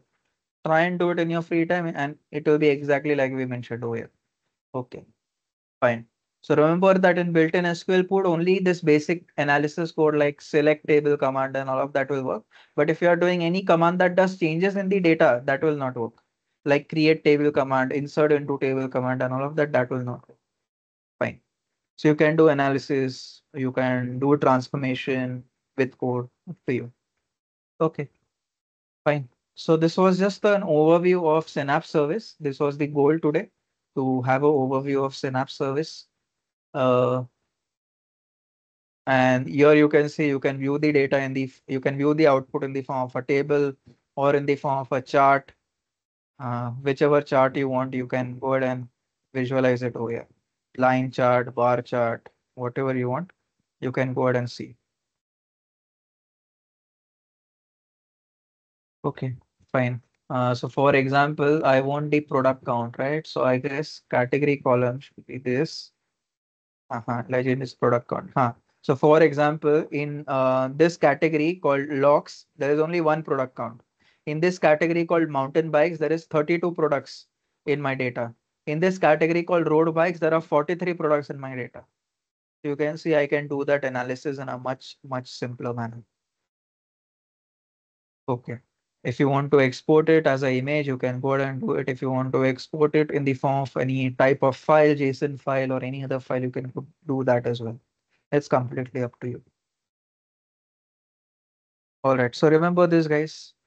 This was just the overview of Synapse service. Based on this, usually you will get at least 5 questions asked in your DP-900 examination. At least 5. Okay. Total, you will have anywhere around 38 to 43 questions. But based on this, you will have at least 5 questions asked. So based on what we did today, at least 5 questions you will get in your examination. Okay, fine. So that is it for today, guys. Hope what we did today made sense. Abbas has a question. Abbas says, uh, right. So you were telling me about that code, right? In which I had done that mistake. I had not used that group by clause. Yes. So Abbas mentioned about that. And as Abbas mentioned that in my built-in SQL pool, these commands that do changes in the data like DDL SQL commands, DML SQL commands won't work. Whereas with dedicated SQL pool, it will work. So in the same editor, if I select dedicated SQL pool, it will work. Okay, Abbas. So coding file is the same. It's just that the pool you have to change. That's all. Okay. Deepak says previously screen was not visible, but I guess now it's visible. Bhavesh says, can this link be used as a map drive? Okay, what is the intention as a map drive? I mean, you can use the link for anything provided that you have provided necessary authentication. You can use the link for any purpose. Okay, you can use the link of the data for any purpose, provided that you have the necessary authentication. Okay, if you remember, our Synapse was automatically connected to our storage account resource, so no authentication was needed for that. Okay, so if I want to use any data in my storage account resource and I want to analyze it over here, I can do it without authentication because by default it's connected, right? At the time of Synapse creation, it wanted to connect to storage account resource. So at that time they were connected together. Okay. But let's say if you want to use the storage account data somewhere else apart from Synapse, yes, you will have to provide the link along with necessary authentication. But you can use it for any purpose, Bhavesh.